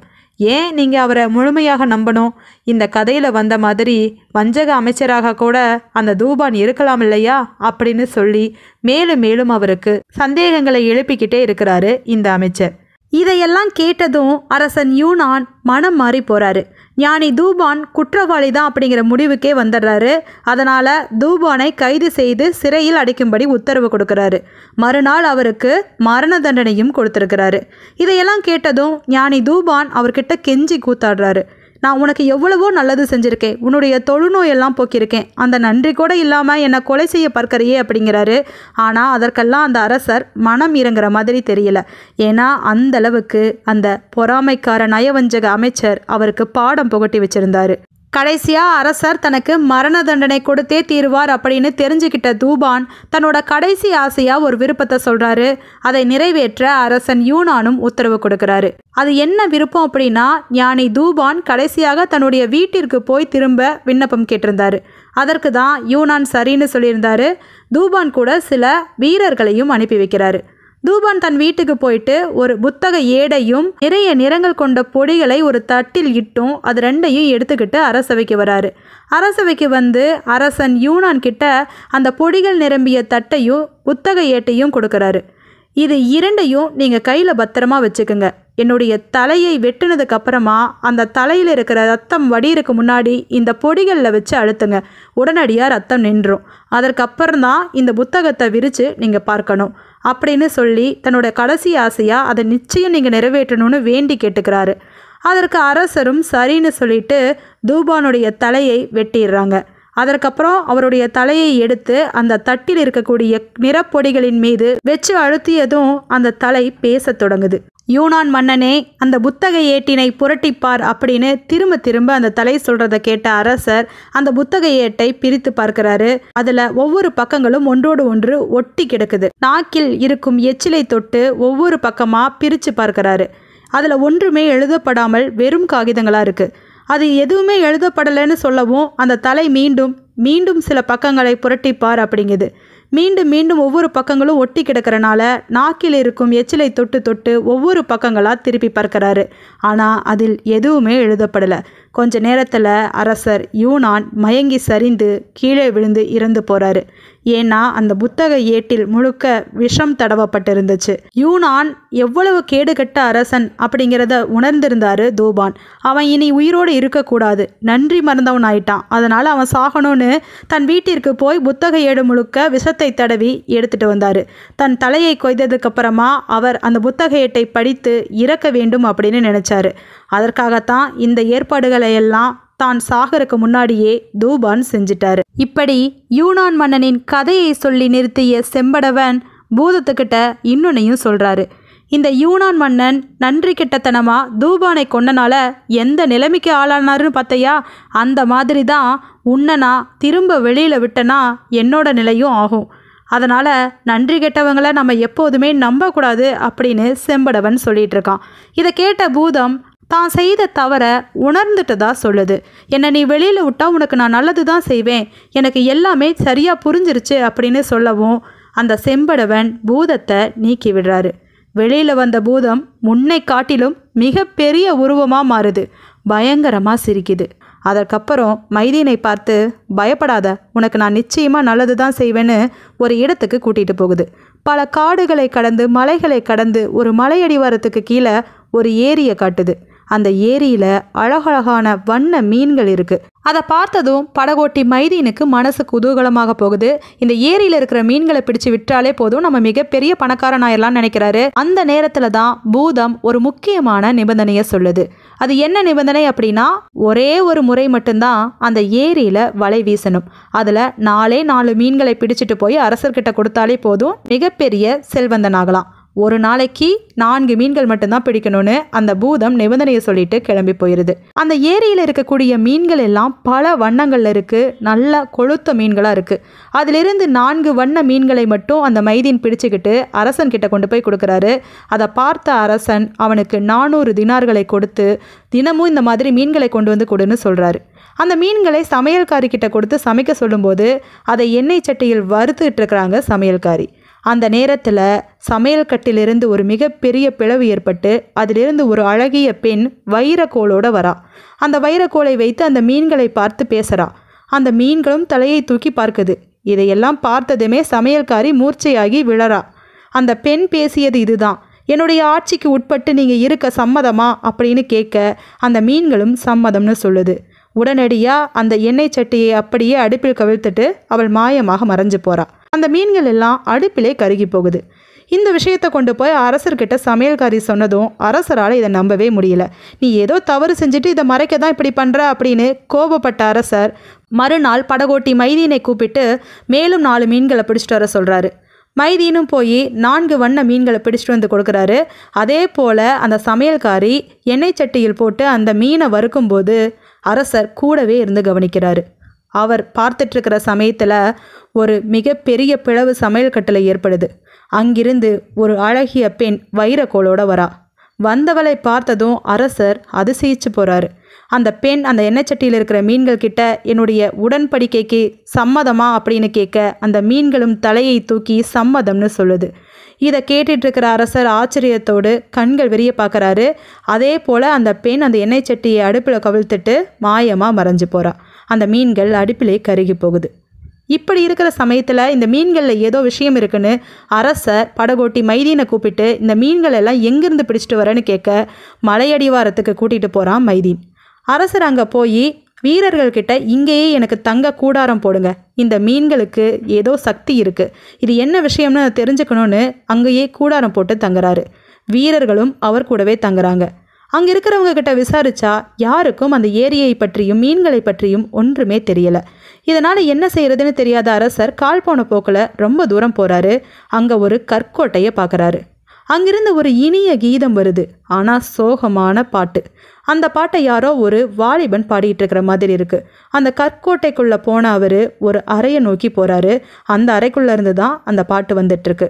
அங்கே போய் பார்த்து அவர் ஒரு அழகான வாலிபன் சோகமாக கண்ணீரோட பாடிட்டு இருக்கிறத பார்த்து, உனக்கு என்னப்பா ஆச்சு, என்ன பிரச்சனை, நீ நல்லா தானே இருக்கிற அப்படின்னு கேட்க, அவனோ உங்களை எழுந்து வணங்க கூட முடியாத நிலையில் நான் கஷ்டப்பட்டுட்டு இருக்கேன், என்னை மன்னியுங்க அப்படிங்கிறான். அப்போ தான் அரசர் ஒன்றை கவனிக்கிறாரு. அந்த வாலிபனோ பாதி மனித உடலாகவும் பாதி கல்லாகவும் இருக்கான். இடுப்பிற்கு மேலே மனிதனாகவும் இடுப்பிற்கு கீழே கல்லாகவும் இருக்கான். இதை பார்த்து ஆச்சரியப்பட்ட அவர், இந்த இடமே விசித்திரமாக இருக்குது, இங்கே வந்து பார்த்தா ஏரியில் வண்ண வண்ண மீன்கள் இருக்குது, அந்த அதிசய ஏரியில் இருக்கிற மீன்களை எல்லாம் பொரித்து சாப்பிடவே முடியல, ஒரு பெண் வந்து ஏதோ அதிகாரம் பண்ணுறா, இங்கே வந்து பார்த்தா நீ பாதி கல்லாகவும் மனிதனாகவும் இருக்க, இதெல்லாம் எனக்கு குழப்பமாக இருக்குன்னு கேட்க அந்த வாலிபன் இப்போ சொல்ல தொடங்குறான். அந்த ஏரியில் இருக்கக்கூடிய வண்ண மீன்களுக்கும் எனக்கும் அந்த அழகிய பெண்ணுக்கும் நிறைய சம்பந்தம் இருக்குது, என் கதை விசித்திரமானது, இந்த கதையை கேளுங்க அப்படின்னு அவனோட கதையை சொல்ல தொடங்குறான். கருந்தீவு அப்படிங்கிற இந்த தீவை என்னுடைய அப்பா ஆட்சி பண்ணிட்டு இருந்தார். அவர் இறந்ததுக்கு அப்புறமா நான் தான் அரசனாக இருந்தேன். எனக்கு ஒரு பெண்ணை திருமணம் பண்ணி வச்சாங்க. அவள் என் மேலே ரொம்ப அன்பாக தான் இருந்தா. ஒரு நாள் நான் கண்மூடி தூங்கிட்டு இருக்கும்போது என்னுடைய தாதி பெண்கள் நான் தூங்கிட்டு தான் நினச்சி சில விஷயங்களை பேசினாங்க. அதுதான் எனக்கு மிகப்பெரிய அதிர்ச்சியை கொடுத்துச்சு. என்னுடைய மனைவி என் மீது அன்பாக இருக்கிற மாதிரி நடிக்கிறதாகவும் இரவு நேரத்தில் பலரசத்தில் எனக்கு மயக்க மருந்து கலந்து கொடுத்துட்டு என்னை தூங்க வச்சுட்டு அதற்கப்புறம் அவளுடைய ரகசிய காதலனை சந்திக்க போகிறதாகவும் சொன்னாங்க. அது மட்டும் இல்லாமல் காலை நேரத்தில் ஒரு வேரை கொண்டு வந்து என் மூக்கிற்கு அருகில் வைக்கும்போது நான் விழிச்சுக்கிறதாகவும் பேசிகிட்டு இருந்தாங்க. இதையெல்லாம் கேட்டு என்னால் நம்பவே முடியல. அவங்க சொல்கிறது உண்மையாக இருக்குமோ அப்படின்னு யோசித்த நான் அன்று இரவு அவள் கொடுத்த பலரசத்தை நான் குடிக்கவே இல்லை.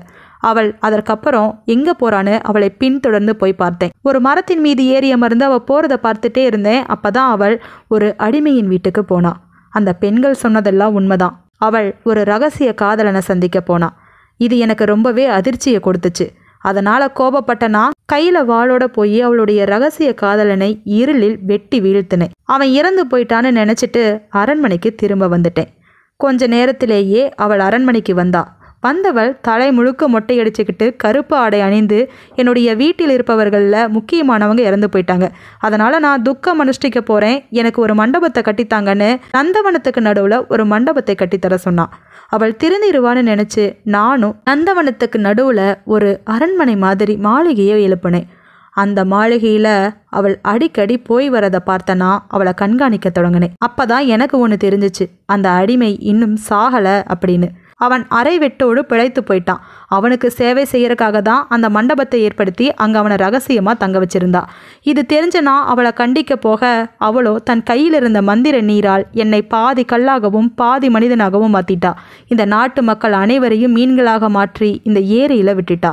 இப்போ அந்த மண்டபத்தில் அவளும் அவளுடைய ரகசிய காதலன் மட்டும்தான் இருக்கிறாங்க அப்படின்னு சொல்லி தன்னுடைய சோக கதையை முடிக்கிறான் அந்த வாலிபன். இதை கேட்டதும் அரசர் அவனுக்காக ரொம்ப பரிதாபப்படுறாரு. அப்போ அவன் ஒரு வார்த்தையை சொல்கிறான், அவள் எனக்கு கெடுதல் செஞ்சவ, இந்த நாட்டு மக்களுக்கும் எனக்கும் பயங்கரமான கெடுதலை செஞ்சுட்டு அவள் நல்லா தான் இருக்கா. ஆனால் யாருக்கும் தீங்கு நினைக்காத நானும் இப்போ கஷ்டப்பட்டுட்ருக்கேன். கடவுளின் எண்ணம் இதுதான் போல அப்படின்னு அவன் வருத்தப்படுற நேரத்தில் அரசர் அங்கே அவனை ஆறுதல் படுத்துறாரு. நிச்சயமாக எதுவுமே நிரந்தரம் கிடையாது. கெட்டவர்கள் ரொம்ப நாளைக்கு நல்லாவும் இருந்துட முடியாது, நல்லவர்கள் ரொம்ப காலம் கஷ்டப்படவும் தேவையில்லை. இது எல்லாமே மாறும் அப்படின்னு ஒரு முடிவோடு அங்கிருந்து கிளம்பி போகிறாரு. அங்கிருந்து போன அரசர் அந்த ரகசிய காதலன் இருக்கும் இடத்தை அடைந்து அவனை வெட்டி வீழ்த்துறாரு. அந்த இடத்துல தானே அவனை போல மாறு வேடமிட்டு படுத்துக்கிறாரு. இருட்டு நேரமாக இருக்கு, விளக்கையும் அணைச்சிடுறாரு. அந்த நேரத்தில் அந்த வாலிபனின் மனைவி வரா. வந்தவள் இவன் தான் தன்னுடைய ரகசிய காதலன்னு அவன்கிட்ட பேச வரும்போது அரசர் அவகிட்ட பேச்சு கொடுக்க ஆரம்பிக்கிறாரு. உன்னுடைய கணவனை இப்படி பாதி கல்லாகவும் பாதி மனிதனாகவும் மாற்றி வச்சிருக்கையே, அது தவறில்லையா? அவனுக்கு சாப விமோசனம் கொடுத்துரு, நம்ம இருவரும் தான் சேர்ந்து இருக்கிறோமே, அப்புறம் என்ன பிரச்சனை அப்படின்னு குரல் மாற்றி பேசுகிறாரு. உடனே அவளும் அவனை மாட்டணும் அப்படின்னா இந்த குடுவையில் இருக்கக்கூடிய மந்திர நீரை தெளிச்சா போதும் அப்படின்னு சொல்கிறா.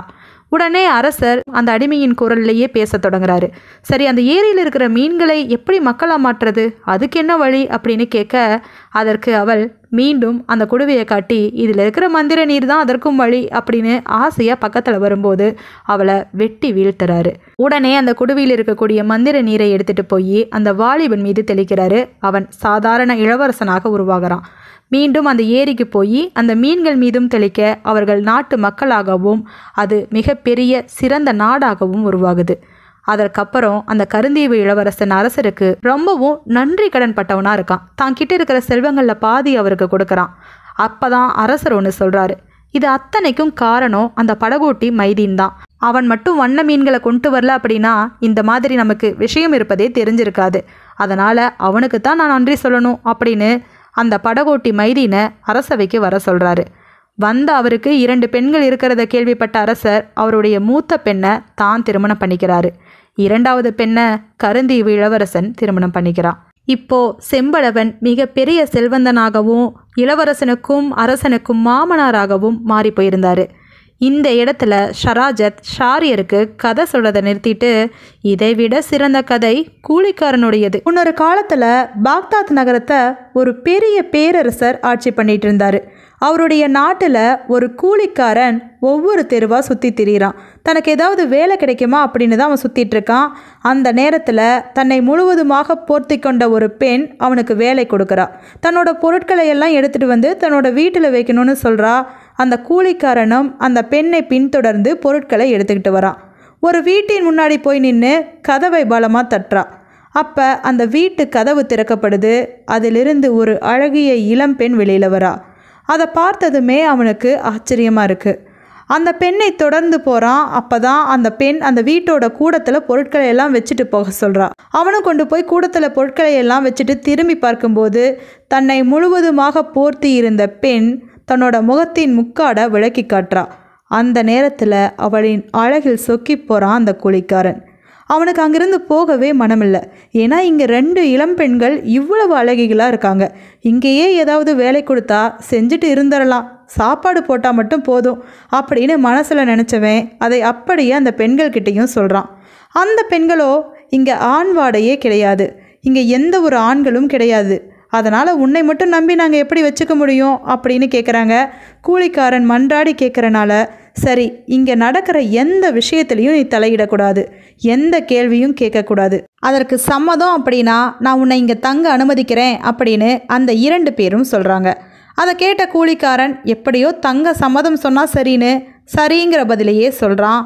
உடனே அந்த 2 பேரும் அவனை அங்கே தங்க வச்சு பழரசம் உணவு எல்லாம் கொடுக்குறாங்க. அந்த கூலிக்காரனும் நிம்மதியாக அங்கே தங்குறான். அந்த நேரத்தில் தான் அந்த பெண்களோட வீட்டு கதவு தட்டப்படுது.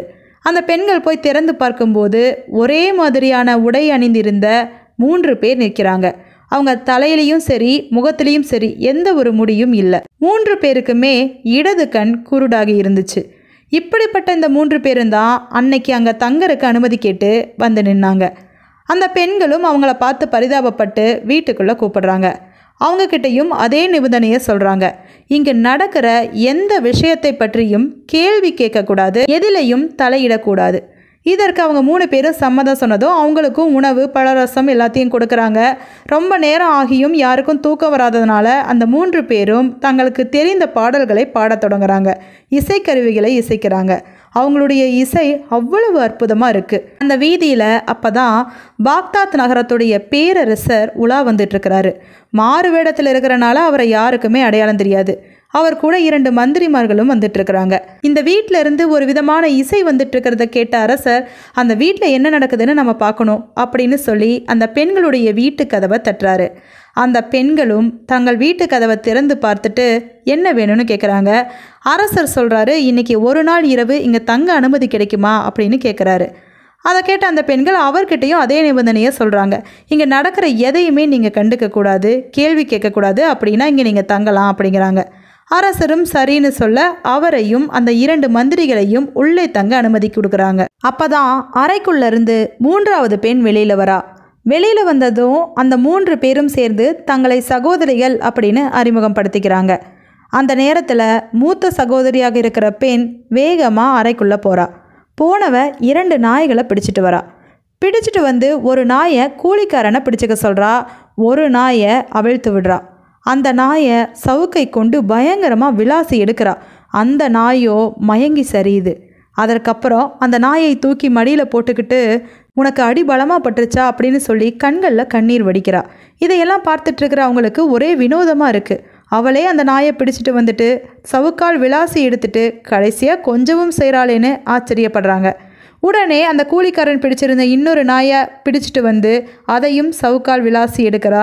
அதற்கப்புறம் அதே மாதிரி கொஞ்சமும் செய்கிறா. அத்தோடு அந்த பெண்கள் நிற்கலை. மூத்த சகோதரி ஒரு புல்லாங்குழலை எடுத்து சோகமான கீதத்தை வாசிக்கிறா. அந்த வாசிப்பு முடிஞ்சதுமே 2வது சகோதரி கத்திக்கிட்டு கீழே விழறா. தன்னுடைய ஆடைகளை பீத்து எறிகிறா.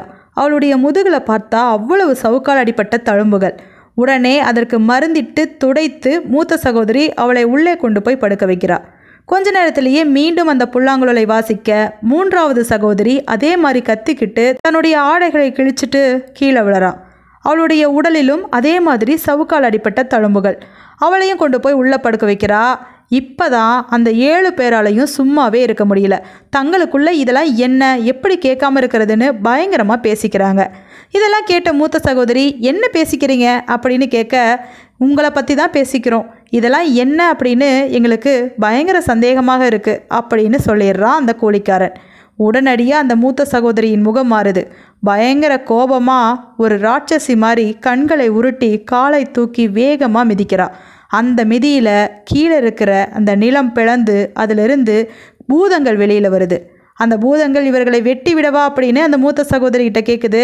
அவளோ வெட்டி விடலாம் அப்படின்னு பதில் சொல்கிறா. வேகமாக அந்த 3 குருடர்களும், உங்ககிட்ட நான் ஒன்று சொல்லணும், எங்களுடைய கதை பயங்கரமானது, நாங்கள் அவ்வளவு துன்பப்பட்டு துயரப்பட்டு இங்கே வந்து சேர்ந்துருக்கோம், எங்களை இப்போ கொல்றேன்னு சொல்கிறீங்களே, எங்கள் கதையை கொஞ்சம் கேட்டுட்டு அதற்கப்புறமா எங்களுக்கு மன்னிப்பு கொடுக்கலாமா இல்லை கொல்லலாமான்னு முடிவு பண்ணுங்க அப்படின்னு சொல்கிறாங்க அந்த 3 குருடர்களும். சரி, அப்படி என்னதான் இருக்குன்னு உங்கள் கதையில் கேட்போம், சொல்லுங்களேன் அப்படின்னு மூத்த சகோதரி சொல்ல, உடனடியாக அந்த 3 குருடர்களும் தங்கள் கதைகளை சொல்ல தொடங்குறாங்க. முதல் குருடன் தன் கதையை ஆரம்பிக்கிறாரு. நான் ஒரு நாட்டோட இளவரசன், என்னுடைய தந்தை ஒரு நாட்டை ஆட்சி பண்ணிட்டு இருந்தாரு, அதே மாதிரி தான் பக்கத்து நாட்டை என்னோட சித்தப்பா ஆட்சி பண்ணிட்டு இருந்தாரு. அவருக்கு என் மேலே கொள்ளை பிரியம், அதனால் என்னுடைய சித்தப்பா நாட்டில் கொஞ்ச நாள் இருந்துட்டு வரலான்னு அங்கே போய் தங்கினேன். அவருடைய மகன் என்னை ஒரு இடத்துக்கு கூட்டிகிட்டு போனான். அந்த இடத்துல தரையில் ஏதோ தகடு மாதிரி அமைப்பு இருந்துச்சு, அதை நீக்க சொன்னான். அதற்குள்ளே படிக்கட்டு மாதிரி ஏதோ சுரங்கம் மாதிரி போச்சு. அதற்குள்ளே அவன் இறங்கி போயிட்டு இந்த கதவை மூடிரு அப்படின்னா, நானும் அந்த நிலத்து மேலே இருந்த கதவை மூடினேன். அதற்கப்புறம் என்னோட நாட்டுக்கு போக வேண்டிய நேரம் ஆகிட்ட காரணத்தினால அங்கிருந்து கிளம்பி என்னோட நாட்டுக்கு வந்துட்டேன். அப்புறம் என்னுடைய நாட்டில் அங்கே பெரிய பிரச்சனை நடந்துட்டு வேற இருந்துச்சு. என்னுடைய நாட்டோட மந்திரி நான் இல்லாத நேரத்தில் என்னுடைய தந்தையை கொண்டுட்டு அவன் ராஜ்யத்தை பிடிச்சிருந்தான். அதற்கு ஒரு காரணமும் இருக்குது. அவனுக்கு சின்ன வயசுலேருந்தே என்னை பிடிக்காது. நான் சிறுவனாக இருந்தபோது விளையாட்டாக அம்பை எடுத்து அவன் கண்களில் விட்டுட்டேன். அவனுக்கு இடது கண் குருடாயிருச்சு. அதற்கு பழி வாங்கறதுக்காக தான் இப்போ அரசாட்சியை பிடிச்சிருக்கான். இப்போ என்ன பண்ண போகிறானோன்னு எனக்கு பயமாக இருக்குதுன்னு நினச்சிட்டு இருந்த நேரத்தில் என்னை கொண்டு போய் எனது இடது கண்ணை தோண்டி எடுத்துட்டு என்னை நாட்டை விட்டே துரத்தி விட்டுட்டான். அப்போ தான் நான் என்னோட சித்தப்பா நாட்டுக்கு ஓடி வந்தேன். அப்போ தான் எனக்கு ஒன்று தெரிஞ்சிச்சு. என்னுடைய சித்தப்பா மகன் காணாமல் போயிட்டானோ, அவனை தேடாத இடமே இல்லைனோ என் சித்தப்பா பயங்கரமாக அழுதாரு. என்னுடைய சித்தப்பா மகன் ஒரு சுரங்கத்தில் இறங்கி போனானே, என்ன ஆயிருக்கோங்க அப்படின்னு அவர் அந்த இடத்துக்கு கூட்டிகிட்டு போய் பார்த்தா அந்த சுரங்கத்துக்குள்ள ஒரு பெரிய சமாதியே இருந்துச்சு. ஒரு படுக்கை மாதிரியான ஒரு அமைப்பில் ஒரு பெண்ணும் அவனும் இறந்து போய் சடலங்களாக கிடந்தாங்க. அதை பார்த்ததும் என் சித்தப்பாவுக்கு பயங்கரமான கோபம். இவன் கேடு கட்டவன், அவனுக்கு தங்கை முறை ஆகிற ஒரு பெண்ணை காதலிச்சிட்டு இருந்தான். அதற்கு நான் சம்மதம் சொல்லலை அப்படின்னதும் இப்படி வந்து 2 பேரும் இறந்து போயிட்டாங்க, அவன் கிடக்கிறான் அப்படின்னு சொல்லிட்டு என்னை கூட்டிகிட்டு போய் அந்த நாட்டுக்கே அரசனாக்கினார். அந்த நேரத்தில் என் நாட்டை பிடிச்சிருந்த அந்த மந்திரி இந்த நாட்டின் மீதும் படையெடுத்து வந்து இந்த நாட்டையும் கைப்பற்றிட்டான். அதற்கப்புறம் என்னுடைய சித்தப்பாவையும் கொண்டுட்டு அந்த நாட்டை விட்டு விரட்டி விட்டுட்டான். அப்போ தான் நான் இந்த பாக்தாத் நகருக்கு ஓடி வந்தேன். தலைமுடிகளை எல்லாம் எடுத்துட்டு இந்த மாதிரி ஆடை அணிந்து சுற்றிட்டு இருந்தபோது தான் என்னை போலவே இடது கண் இல்லாத 2 பேரை சந்தித்தேன். அவங்களோட சேர்ந்து இந்த வீட்டுக்கும் வந்தேன்னு தன்னோட கதையை சொல்லி முடித்தான் முதல் குருடன். அந்த நேரத்தில், சரி, உன் கதை நல்ல சுவாரஸ்யமாக இருந்துச்சு, உனக்கு நான் மன்னிப்பு கொடுக்குறேன் அப்படின்னு சொல்லி அந்த மூத்த சகோதரி சொல்கிறா. அதே நேரத்தில் 2வது குருடன் தன்னோட கதையை சொல்ல தயாராகிறான். 2வது குருடன் நான் ஒரு அரசன் அப்படின்னு சொல்லி தன்னை அறிமுகம் பண்ணிக்கிறான். என்னோட தந்தை இந்தியாவுக்கு போய் ஒரு முக்கியமான அரசனை சந்திச்சுட்டுவான்னு நிறைய பொருட்களையும் பரிவாரங்களையும் கொடுத்து அனுப்புனார். அந்த நேரத்தில் கொள்ளைக்காரங்க வந்து என்னோட எல்லா பொருட்களையும் கொள்ளையடிச்சிட்டு என்னை நிர்கதியாக விட்டுட்டு போயிட்டாங்க. அந்த நேரத்தில் நான் ஒரு தையல்காரர்கிட்ட உதவி கேட்டு போனேன். அவரோ எனக்கு உதவி செய்கிறேன்னு சொல்லி ஒரு கயிறையும் கோடாலியையும் கொடுத்து மரம் வெட்டி பிழைச்சிக்கோ அப்படின்னு சொல்லிட்டாரு. அப்போ தான் அதை எடுத்துக்கிட்டு நான் காட்டுக்கு போனேன். அங்கே ஒரு பெரிய மரத்தை வெட்டி சாய்த்த போது அதன் வேறு கடியில் ஏதோ ஒரு பாதை போகிறது தெரிஞ்சிச்சு. அதன் வழியாக போய் பார்த்தா அங்கே ஒரு அழகிய பெண் இருந்தா. அவளை பார்த்ததுமே என் மனசுக்கு பிடிச்சிருச்சு. அவகிட்ட என்னுடைய காதலை சொல்ல, அவளோ நான் ஒரு பூதத்தின் பிடியில் இருக்கேன், 10 நாளைக்கு ஒரு முறை அந்த பூதம் வந்து என்னை பார்த்துட்டு போகும், அதனால் நான் உன்னை திருமணமெல்லாம் செஞ்சுக்க முடியாது, வேணுனா அந்த பூதம் வரும் வரை நீ என்னோடு இருக்கலாம் அப்படின்னு சொன்னான். ஆனால் எனக்கோ கோபம் வந்துருச்சு. எப்படியாவது அந்த பூதத்தை சந்திக்கணும்னு சொல்லி அவகிட்ட வழி கேட்டபோது சுவற்றில் இருக்கும் மந்திரங்களை தொட்டா அந்த பூதம் வந்துடும்னு சொல்கிறா. அதை கேட்ட நான் அந்த மந்திரங்களை தொட்டு பூதத்தை வர வச்சேன். ஆனால் அந்த பூதமோ என்னை பார்த்ததும் கொல்லணும்னு முடிவு பண்ணிருச்சு. அப்போதான் நான் முகமது அப்படிங்கிற ஒரு மகானுடைய கதையை அந்த பூதத்துக்கு சொன்னேன். தனக்கு கெட்டது செஞ்சவங்களுக்கும் நல்லது செய்கிறவங்களோட கதையை கேள்விப்பட்டிருக்கியான்னு சொல்ல அந்த பூதத்திற்கு ஆச்சரியமாயிருச்சு. யாராவது தனக்கு கெட்டது செஞ்சவங்களுக்கு நல்லது செய்வாங்களா அப்படின்னு ஆச்சரியமாக கேட்க நான் அந்த கதையை சொல்ல தொடங்கினேன். முகமது அப்படின்னு ஒரு நல்லவர் இருந்தார். எல்லோருக்கும் உதவி செய்வார். அவர்கிட்ட நிறைய பேர் தீர்வு கேட்டுட்டு போவாங்க. அப்படிப்பட்டவரை பார்த்து பக்கத்து வீட்டுக்காரர் பொறாமைப்பட்டுட்டு இருந்தார். அவருக்கு தொல்லை கொடுத்துட்டே இருந்தனால முகமது ஒரு காட்டுக்குள்ளே போய் குடில் அமைச்சு வாழ ஆரம்பித்தார். இருந்தாலும் மக்கள் அவரை தேடி போய் பார்த்துட்டு வந்துட்டு இருந்தாங்க. அப்போ தான் அந்த நாட்டோட அரசருடைய மகளுக்கு மிகப்பெரிய தீரா நோய் இருந்துச்சு. அதற்கு யாராவது வழி சொல்லுவாங்களான்னு தேடிட்டு இருந்தபோது தான் இந்த முகமது அப்படிங்கிறவரை பற்றி கேள்விப்படுறாரு அரசர். உடனடியாக அவரை போய் நான் பார்க்குறேன்னு காட்டுக்கு போய் முகமதுவை பார்த்துட்டு வராரு. இதை கேள்விப்பட்ட பொறாமைக்கார பக்கத்து வீட்டுக்காரர், முகமது இருந்தால் தானே இந்த பிரச்சனையெல்லாம், அரசரே வந்து பார்க்குற அளவுக்கு அவன் என்ன பெரிய ஆளா அப்படின்னு பொறாமைப்பட்டு அவரை கூட்டிகிட்டு போய் ஒரு பாலுங்கிணற்றில் தள்ளுறான். அந்த நேரத்தில் பாலுங்கிணற்றில் சில தேவ கன்னியர் பேசிக்கிட்டு இருக்காங்க. அவங்க முகமதுவை தாங்கி பிடிச்சு சில மந்திரங்களை உச்சரிக்கிறாங்க. அந்த மந்திரங்கள் தான் அரசருடைய மகளின் நோயை குணப்படுத்தும் மந்திரங்கள். மயக்கத்திலேயே அந்த மந்திரங்களை கேட்ட முகமது வெளியில் வந்து அமைதியாக உட்கார்ந்துருக்கிறாரு. அப்போ தான் அரசர் தன்னுடைய மகளை கூட்டிகிட்டு வர அந்த தேவகன்னியர் சொன்ன மந்திரங்களை சொல்லி அவளை காப்பாற்றுறாரு. உடனடியாக அரசர் மகிழ்ச்சி அடைஞ்சு தன்னோட மகளை அவருக்கே திருமணம் செஞ்சு வச்சு அந்த நாட்டோட மன்னர் ஆக்குறாரு. அந்த நேரத்தில் தான் முகமது தன்னோட பக்கத்து வீட்டுக்காரரை வந்து பார்க்குறாரு. அப்போ அவரை பார்த்து, உங்கள் மேலே இப்போ கூட எனக்கு எந்த ஒரு கோபமும் கிடையாது, ஏன்னா இன்றைக்கி நான் மன்னராக இருக்கிறேன் அப்படின்னா அதற்கு காரணம் உங்களுடைய கெட்ட எண்ணம் தான், அது என்னை பாதிக்காமல் என்னை பெரியாளாக தான் ஆக்கியிருக்கு அப்படின்னு சொல்லி புன்முறுவலோடு அங்கேருந்து கிளம்பினாராம். இந்த கதையை தான் பூதத்துக்கிட்ட நான் சொன்னேன். ஆனால் பூதமோ இதெல்லாம் கதைக்கு தான் லாய்க்கி அப்படின்னு சொல்லிட்டு என்னை ஒரு குரங்காக மாற்றி விட்டுருச்சு. குரங்காக மாறிய போதும் படித்த என்னுடைய கல்வி அறிவு மாறாமல் அப்படியே தான் இருந்துச்சு. அதனால் பாறைகளில் நான் படித்ததையெல்லாம் எழுதி வச்சுருந்தேன். அதையெல்லாம் பார்த்த ஒரு நாட்டோட அரசர் இதையெல்லாம் நான் எழுதிட்டு இருக்கிறத பார்த்து என்னை ஆசையோடு அரண்மனைக்கு கொண்டு போனார். அங்கே கொண்டு போன உடனே அந்த நாட்டோட இளவரசி மந்திர சக்தியால் நான் எப்படி இந்த மாதிரி உருமாறினேன் அப்படின்னு தெரிஞ்சுக்கிட்டு என்னை மீண்டும் மனிதனாகவே மாற்றினான். அந்த நேரத்தில் இந்த பூதம் வந்து அவ கூட சண்டையிட்டுச்சு. 2 பேரும் மாறி மாறி தங்களுடைய மந்திர சக்தியை வைத்து சண்டை போட்டுட்டு இருந்தாங்க. அப்போது தீப்பிழம்பாக மாறி இருவரும் மோதிட்டு இருந்த நேரத்தில் அதிலிருந்து ஒரு தீப்பொறி வந்து என்னுடைய இடது கண்ணில் பட்டு என்னுடைய இடது கண் குருடாயிருச்சு. அதற்கப்புறம் மிகப்பெரிய தீப்பற்றி அந்த பெண்ணும் பூதமும் 2 பேருமே அழிந்து போயிட்டாங்க. இதை பார்த்துட்டு இருந்த அந்த அரசர், உன்னை இங்கே கூட்டிகிட்டு வராமல் இருந்தால் என் பெண் உயிரோடு இருந்திருப்பானே, என்னை அந்த நாட்டை விட்டே துரத்தி விட்டுட்டாரு. அதற்கப்புறமா தான் இந்த பாக்தாத் நகருக்கு வந்து இவர்களோடு சேர்ந்து இந்த வீட்டிற்கு வந்திருக்கேன் அப்படின்னு தன்னுடைய சோக கதையை அந்த 2ஆம் குருடன் சொல்லி முடித்தார். அதற்கப்புறம் அதை கேட்ட அந்த மூத்த சகோதரி அவர்களுக்காக ரொம்ப வருத்தப்படுறா. ஆமாம்மா, உன்னுடைய கதை ரொம்ப வருந்தத்தக்கது தான், உனக்கும் நான் மன்னிப்பை கொடுக்குறேன் அப்படின்னு சொல்லிட்டு 3ஆவது குருடனை பார்க்குறா. மூன்றாவது குருடன் தன்னோட கதையை சொல்ல ஆயத்தமாகறாரு. பாரசீக நாட்டை ஆட்சி பண்ணிட்டு இருந்த காசிம் அப்படிங்கிற அரசரின் மகன் தான் நான். எனக்கு கப்பல் பயணம் அப்படின்னா ரொம்பவே பிடிக்கும். அதனால் அடிக்கடி கடல் பயணம் போயிட்டே இருந்தேன்.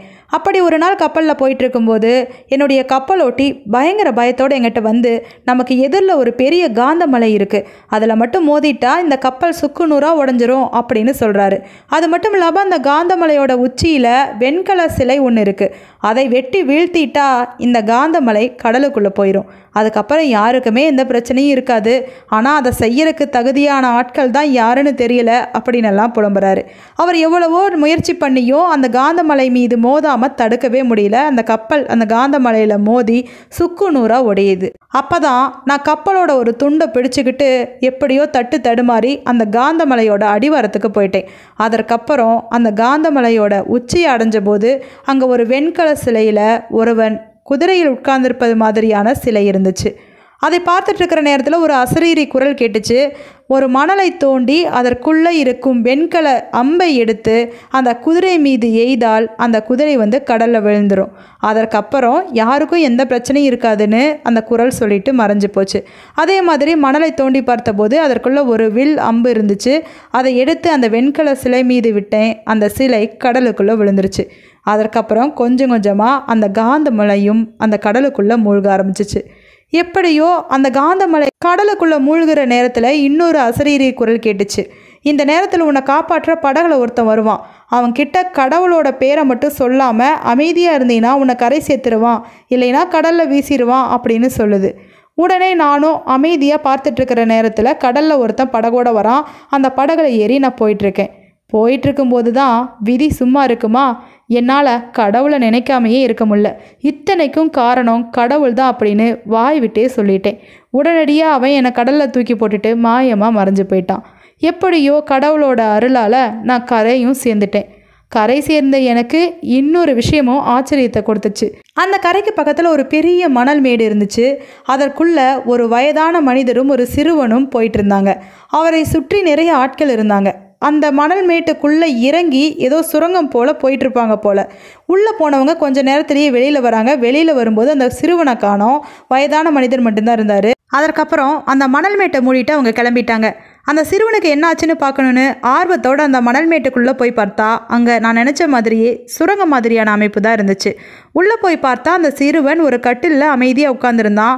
அவன்கிட்ட ஏன் இப்படி இருக்கிற அப்படின்னு கேட்டதுக்கு அவன் ஒரு சிறிய கதையை சொன்னான்.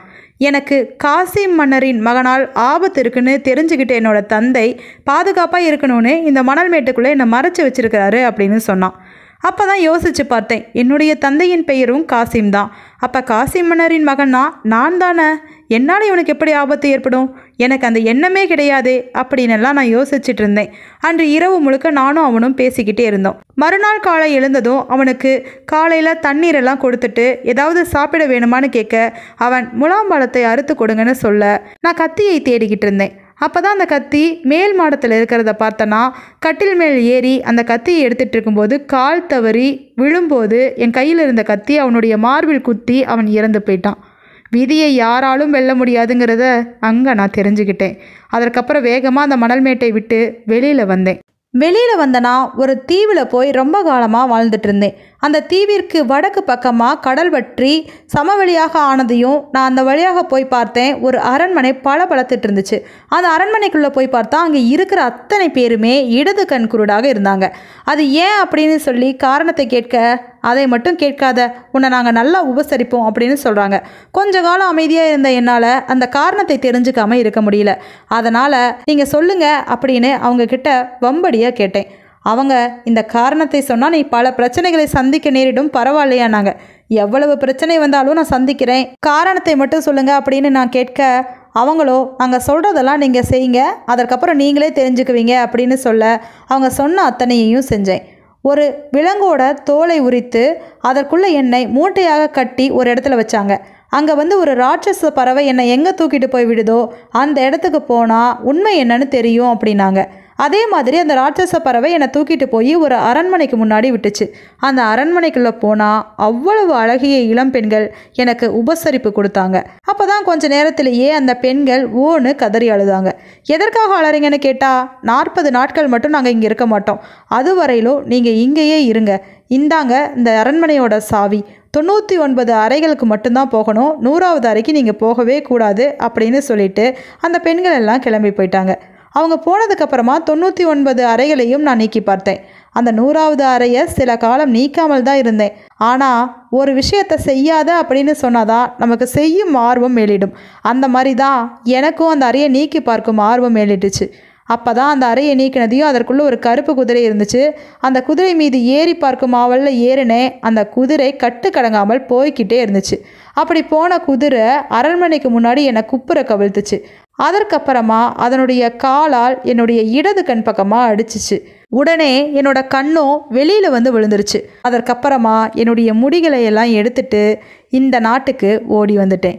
இங்கே வந்து இந்த 2 பேரையும் பார்த்து அவர்களோடு சேர்ந்து உங்கள் வீட்டுக்கும் வந்து சேர்ந்துட்டேன்னு தன்னுடைய கவலையான கதையை சொல்லி முடிக்கிறாரு. இதை கேட்ட மூத்த சகோதரி, அடடடடா, உங்கள் கதை அதை விட சோகமாக இருக்கே, உங்களையும் நான் மன்னிக்கிறேன் அப்படின்னு சொல்லிட்டு மாறு வேடத்தில் இருக்கிற அரசரை பார்க்குறா மூத்த சகோதரி. அவர்களும் ஏதேதோ கட்டுக்கதைகளை சொல்லி தண்டனையிலிருந்து தப்பிச்சு அந்த வீட்டை விட்டு வெளியிலையும் வந்துடுறாங்க. வெளியில் வந்து அந்த 3 குருடர்களையும் அரசர் தன்னோட அரண்மனைக்கு கூட்டிகிட்டு போகிறாரு. அதற்கப்புறம் மறுநாள் அந்த சகோதரிகள் 3 பேரையும் அரசவைக்கு வர சொல்கிறாரு. தன் வீட்டிற்கு நேற்று மாறு வேடத்தில் வந்திருந்தது அரசர் தானே தெரிஞ்சுக்கிட்டு தலை குனிஞ்சு நிற்கிறாங்க.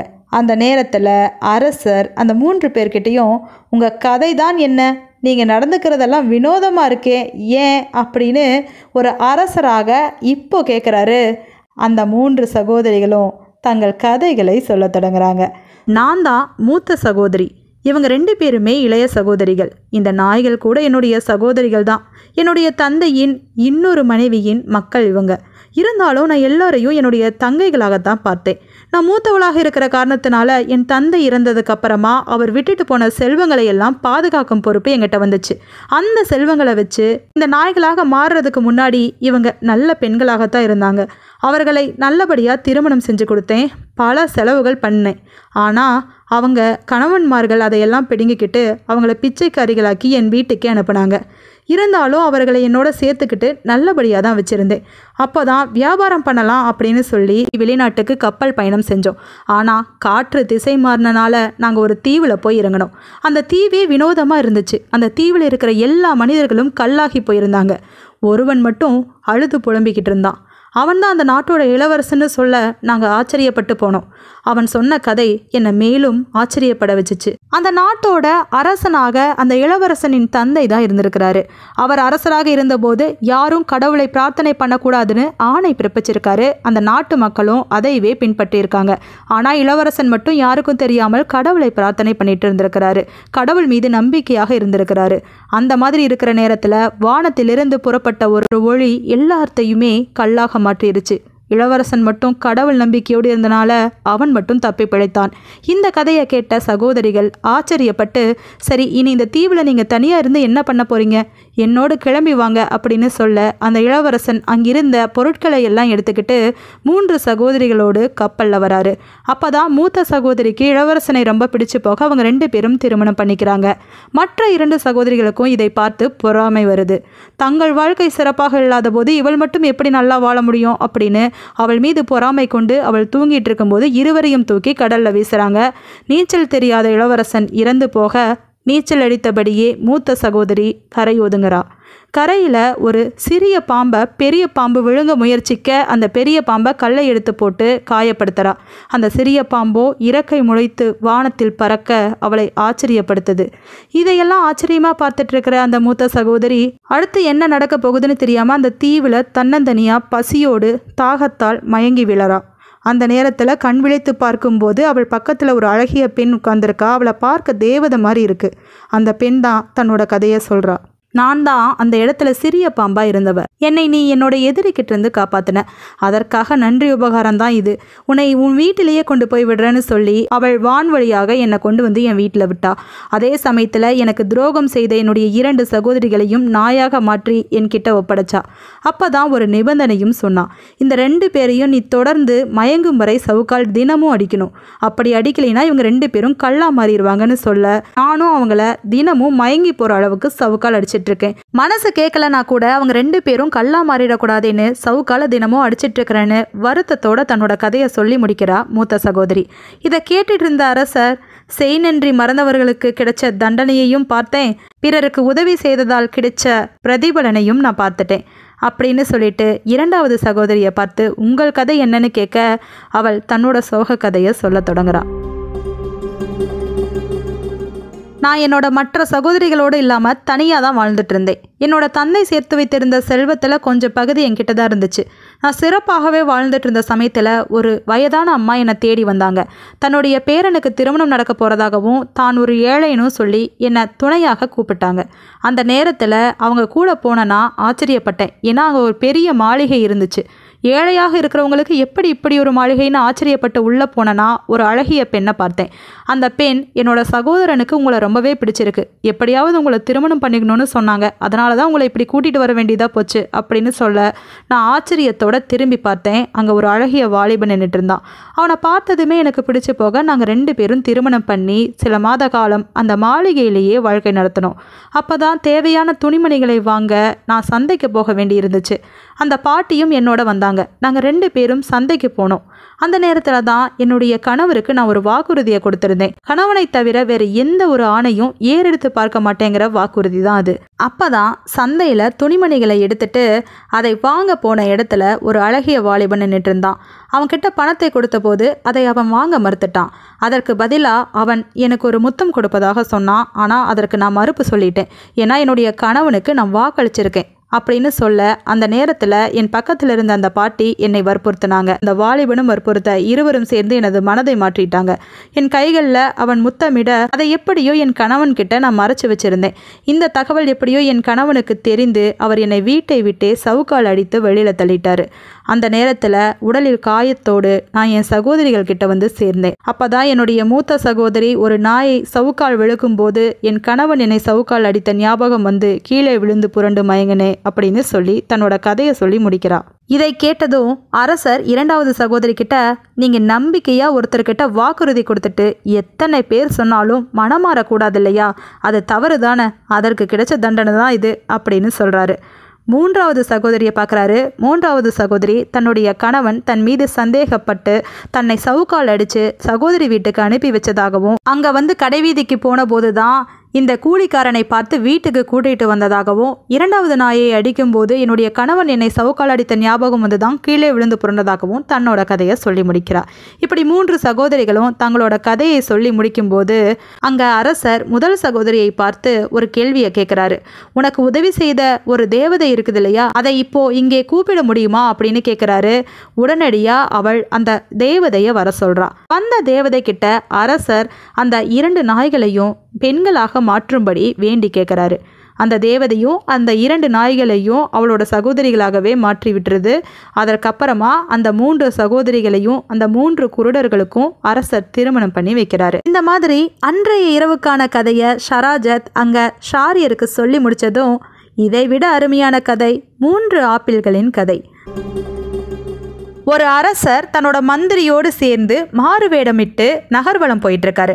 அந்த நேரத்தில் ஒரு மீனவன் கரையோரமாக உட்கார்ந்து அழுதுட்டு இருக்கான். என்ன காரணம்னு கேட்டபோது, பல முறை வலை வீசியும் ஒரு மீன்கள் கூட கிடைக்கல, எனக்கு சாப்பாட்டுக்கே வழி இல்லை அப்படின்னு அலறான். அதை பார்த்த அரசர் அவனுக்கு ஆறுதலாக, இந்த முறை வலை வீசு, அந்த வலையில் என்ன கிடைச்சாலும் அதை நான் வாங்கிக்கிட்டு உனக்கு 100 பொற்காசுகள் தரேன் அப்படிங்கிறாரு.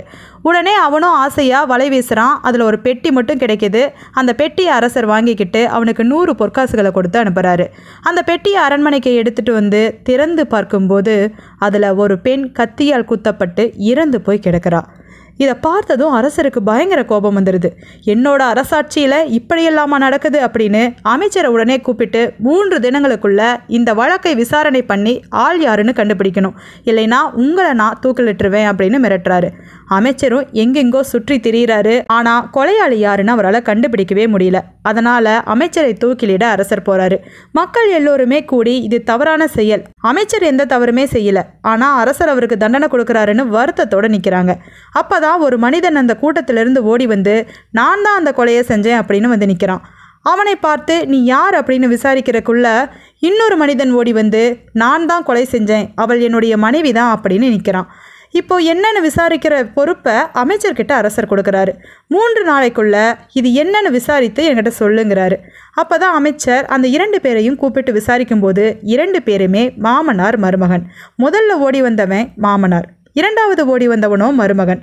எதற்காக இவங்க 2 பேரும் இப்படி புதிராக பேசிக்கிட்டாங்க அப்படின்னு அமைச்சர் விசாரணை பண்ணுறாரு. அப்போ தான் அந்த மருமகனாக இருக்கிறவன் தன்னோட கதையை சொல்ல தொடங்குறான். என்னோட மனைவி ரொம்பவே நோய்வாய்ப்பட்டு படுத்த படுக்கையாக கிடந்தா. எனக்கு 3 பிள்ளைகள் வேற இருந்தாங்க. அவளுக்கு ஆசைப்பட்ட எல்லாத்தையும் நான் செய்யணும்னு நினச்சேன். அப்போ தான் ஒரு வித்தியாசமான ஆப்பிள்கள் எனக்கு வேணும்னு கேட்டா. அது இந்த நாட்டிலேயே கிடையாது. தூரமாக இருக்கிற ஒரு நகரத்துக்கு சென்று அதை ஆசையோடு அவளுக்கு வாங்கி வந்து கொடுத்தேன். அந்த 3 ஆப்பிள்களையும் அவள் பக்கத்தில் வச்சுட்டு நான் வேலையாக வெளியில் போயிட்டேன். திரும்பி வர வழியில் ஒரு மனிதன் தன் கையில் அந்த ஆப்பிள்களில் ஒன்றை கொண்டு வரதை பார்த்து இது எப்படி உன் கைக்கு வந்துச்சுன்னு கேட்டேன். அப்போ அவன் சொன்ன பதில் என்னை தூக்கி வாரி போட வச்சுச்சு. அதாவது என்னுடைய காதலி பக்கத்து தெருவில் தான் இருக்கான், அவள் தான் எனக்கு இந்த ஆப்பிளை கொடுத்து விட்டான்னு சொல்லிட்டு சிரித்தபடியே அங்கிருந்து போயிட்டான். எனக்கோ ஆத்திரம் தாங்க முடியல. இந்த நாட்டிலேயே கிடைக்காத ஆப்பிள்களை நான் வெகு தூரத்திலிருந்து அவளுக்காக கஷ்டப்பட்டு கொண்டு வந்தா அவளோ அவளுடைய காதலனுக்கு அதை கொடுத்து விட்டுட்டா.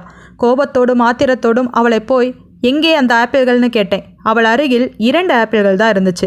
இன்னொன்று எங்கே அப்படின்னு கேட்கும்போது என்னுடைய மகனுக்கு கொடுத்துட்டேன்னு அவள் சொல்ல, அதை கேட்டதும் எனக்கு ஆத்திரம் அதிகமாகி கையில் இருந்த கத்தியால் அவளை கொன்னுட்டேன். வெளியில் வந்து பார்த்தபோது என்னுடைய மகன் அழுதுட்டு இருந்தான். காரணம் கேட்க அம்மா எனக்கு ஒரு ஆப்பிளை கொடுத்தாங்க, அதை ஒருவன் என் கையில் இருந்து பிடுங்கிட்டு போயிட்டான் அப்படின்னு சொல்கிறான்.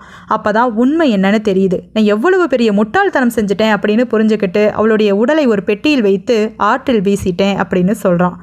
இதை கேட்ட அமைச்சர் அரசர்கிட்ட கொண்டு போய் இதுதான் நடந்துச்சுன்னு சொல்கிறாரு. அப்போ தான் இத்தனைக்கும் காரணம் அந்த ஆப்பிளை அந்த பையன்கிட்ட இருந்து பிடுங்கிட்டு போன அந்த மனிதன். அந்த மனிதனை இன்னும் 2 நாளைக்குள்ளே இந்த அரசவையில் நிறுத்தணும் அப்படின்னு அமைச்சருக்கு ஆணை பிறப்பிக்கிறாரு அரசர். அப்படி மட்டும் கொண்டு வந்து நிறுத்தலை, நிச்சயமாக உங்களை தூக்கில் போட்டுருவேன் அப்படின்னு மிரட்டுறாரு. 2 தினங்கள் ஆகிறது. அவர் எங்கே தேடியும் அந்த மனிதன் கிடைக்கவே இல்லை. எந்த ஒரு அடையாளமும் இல்லாமல் அவனை எப்படி கண்டுபிடிக்கிறது அப்படின்னு அந்த அமைச்சர் ஆடி போயிருக்கிறாரு.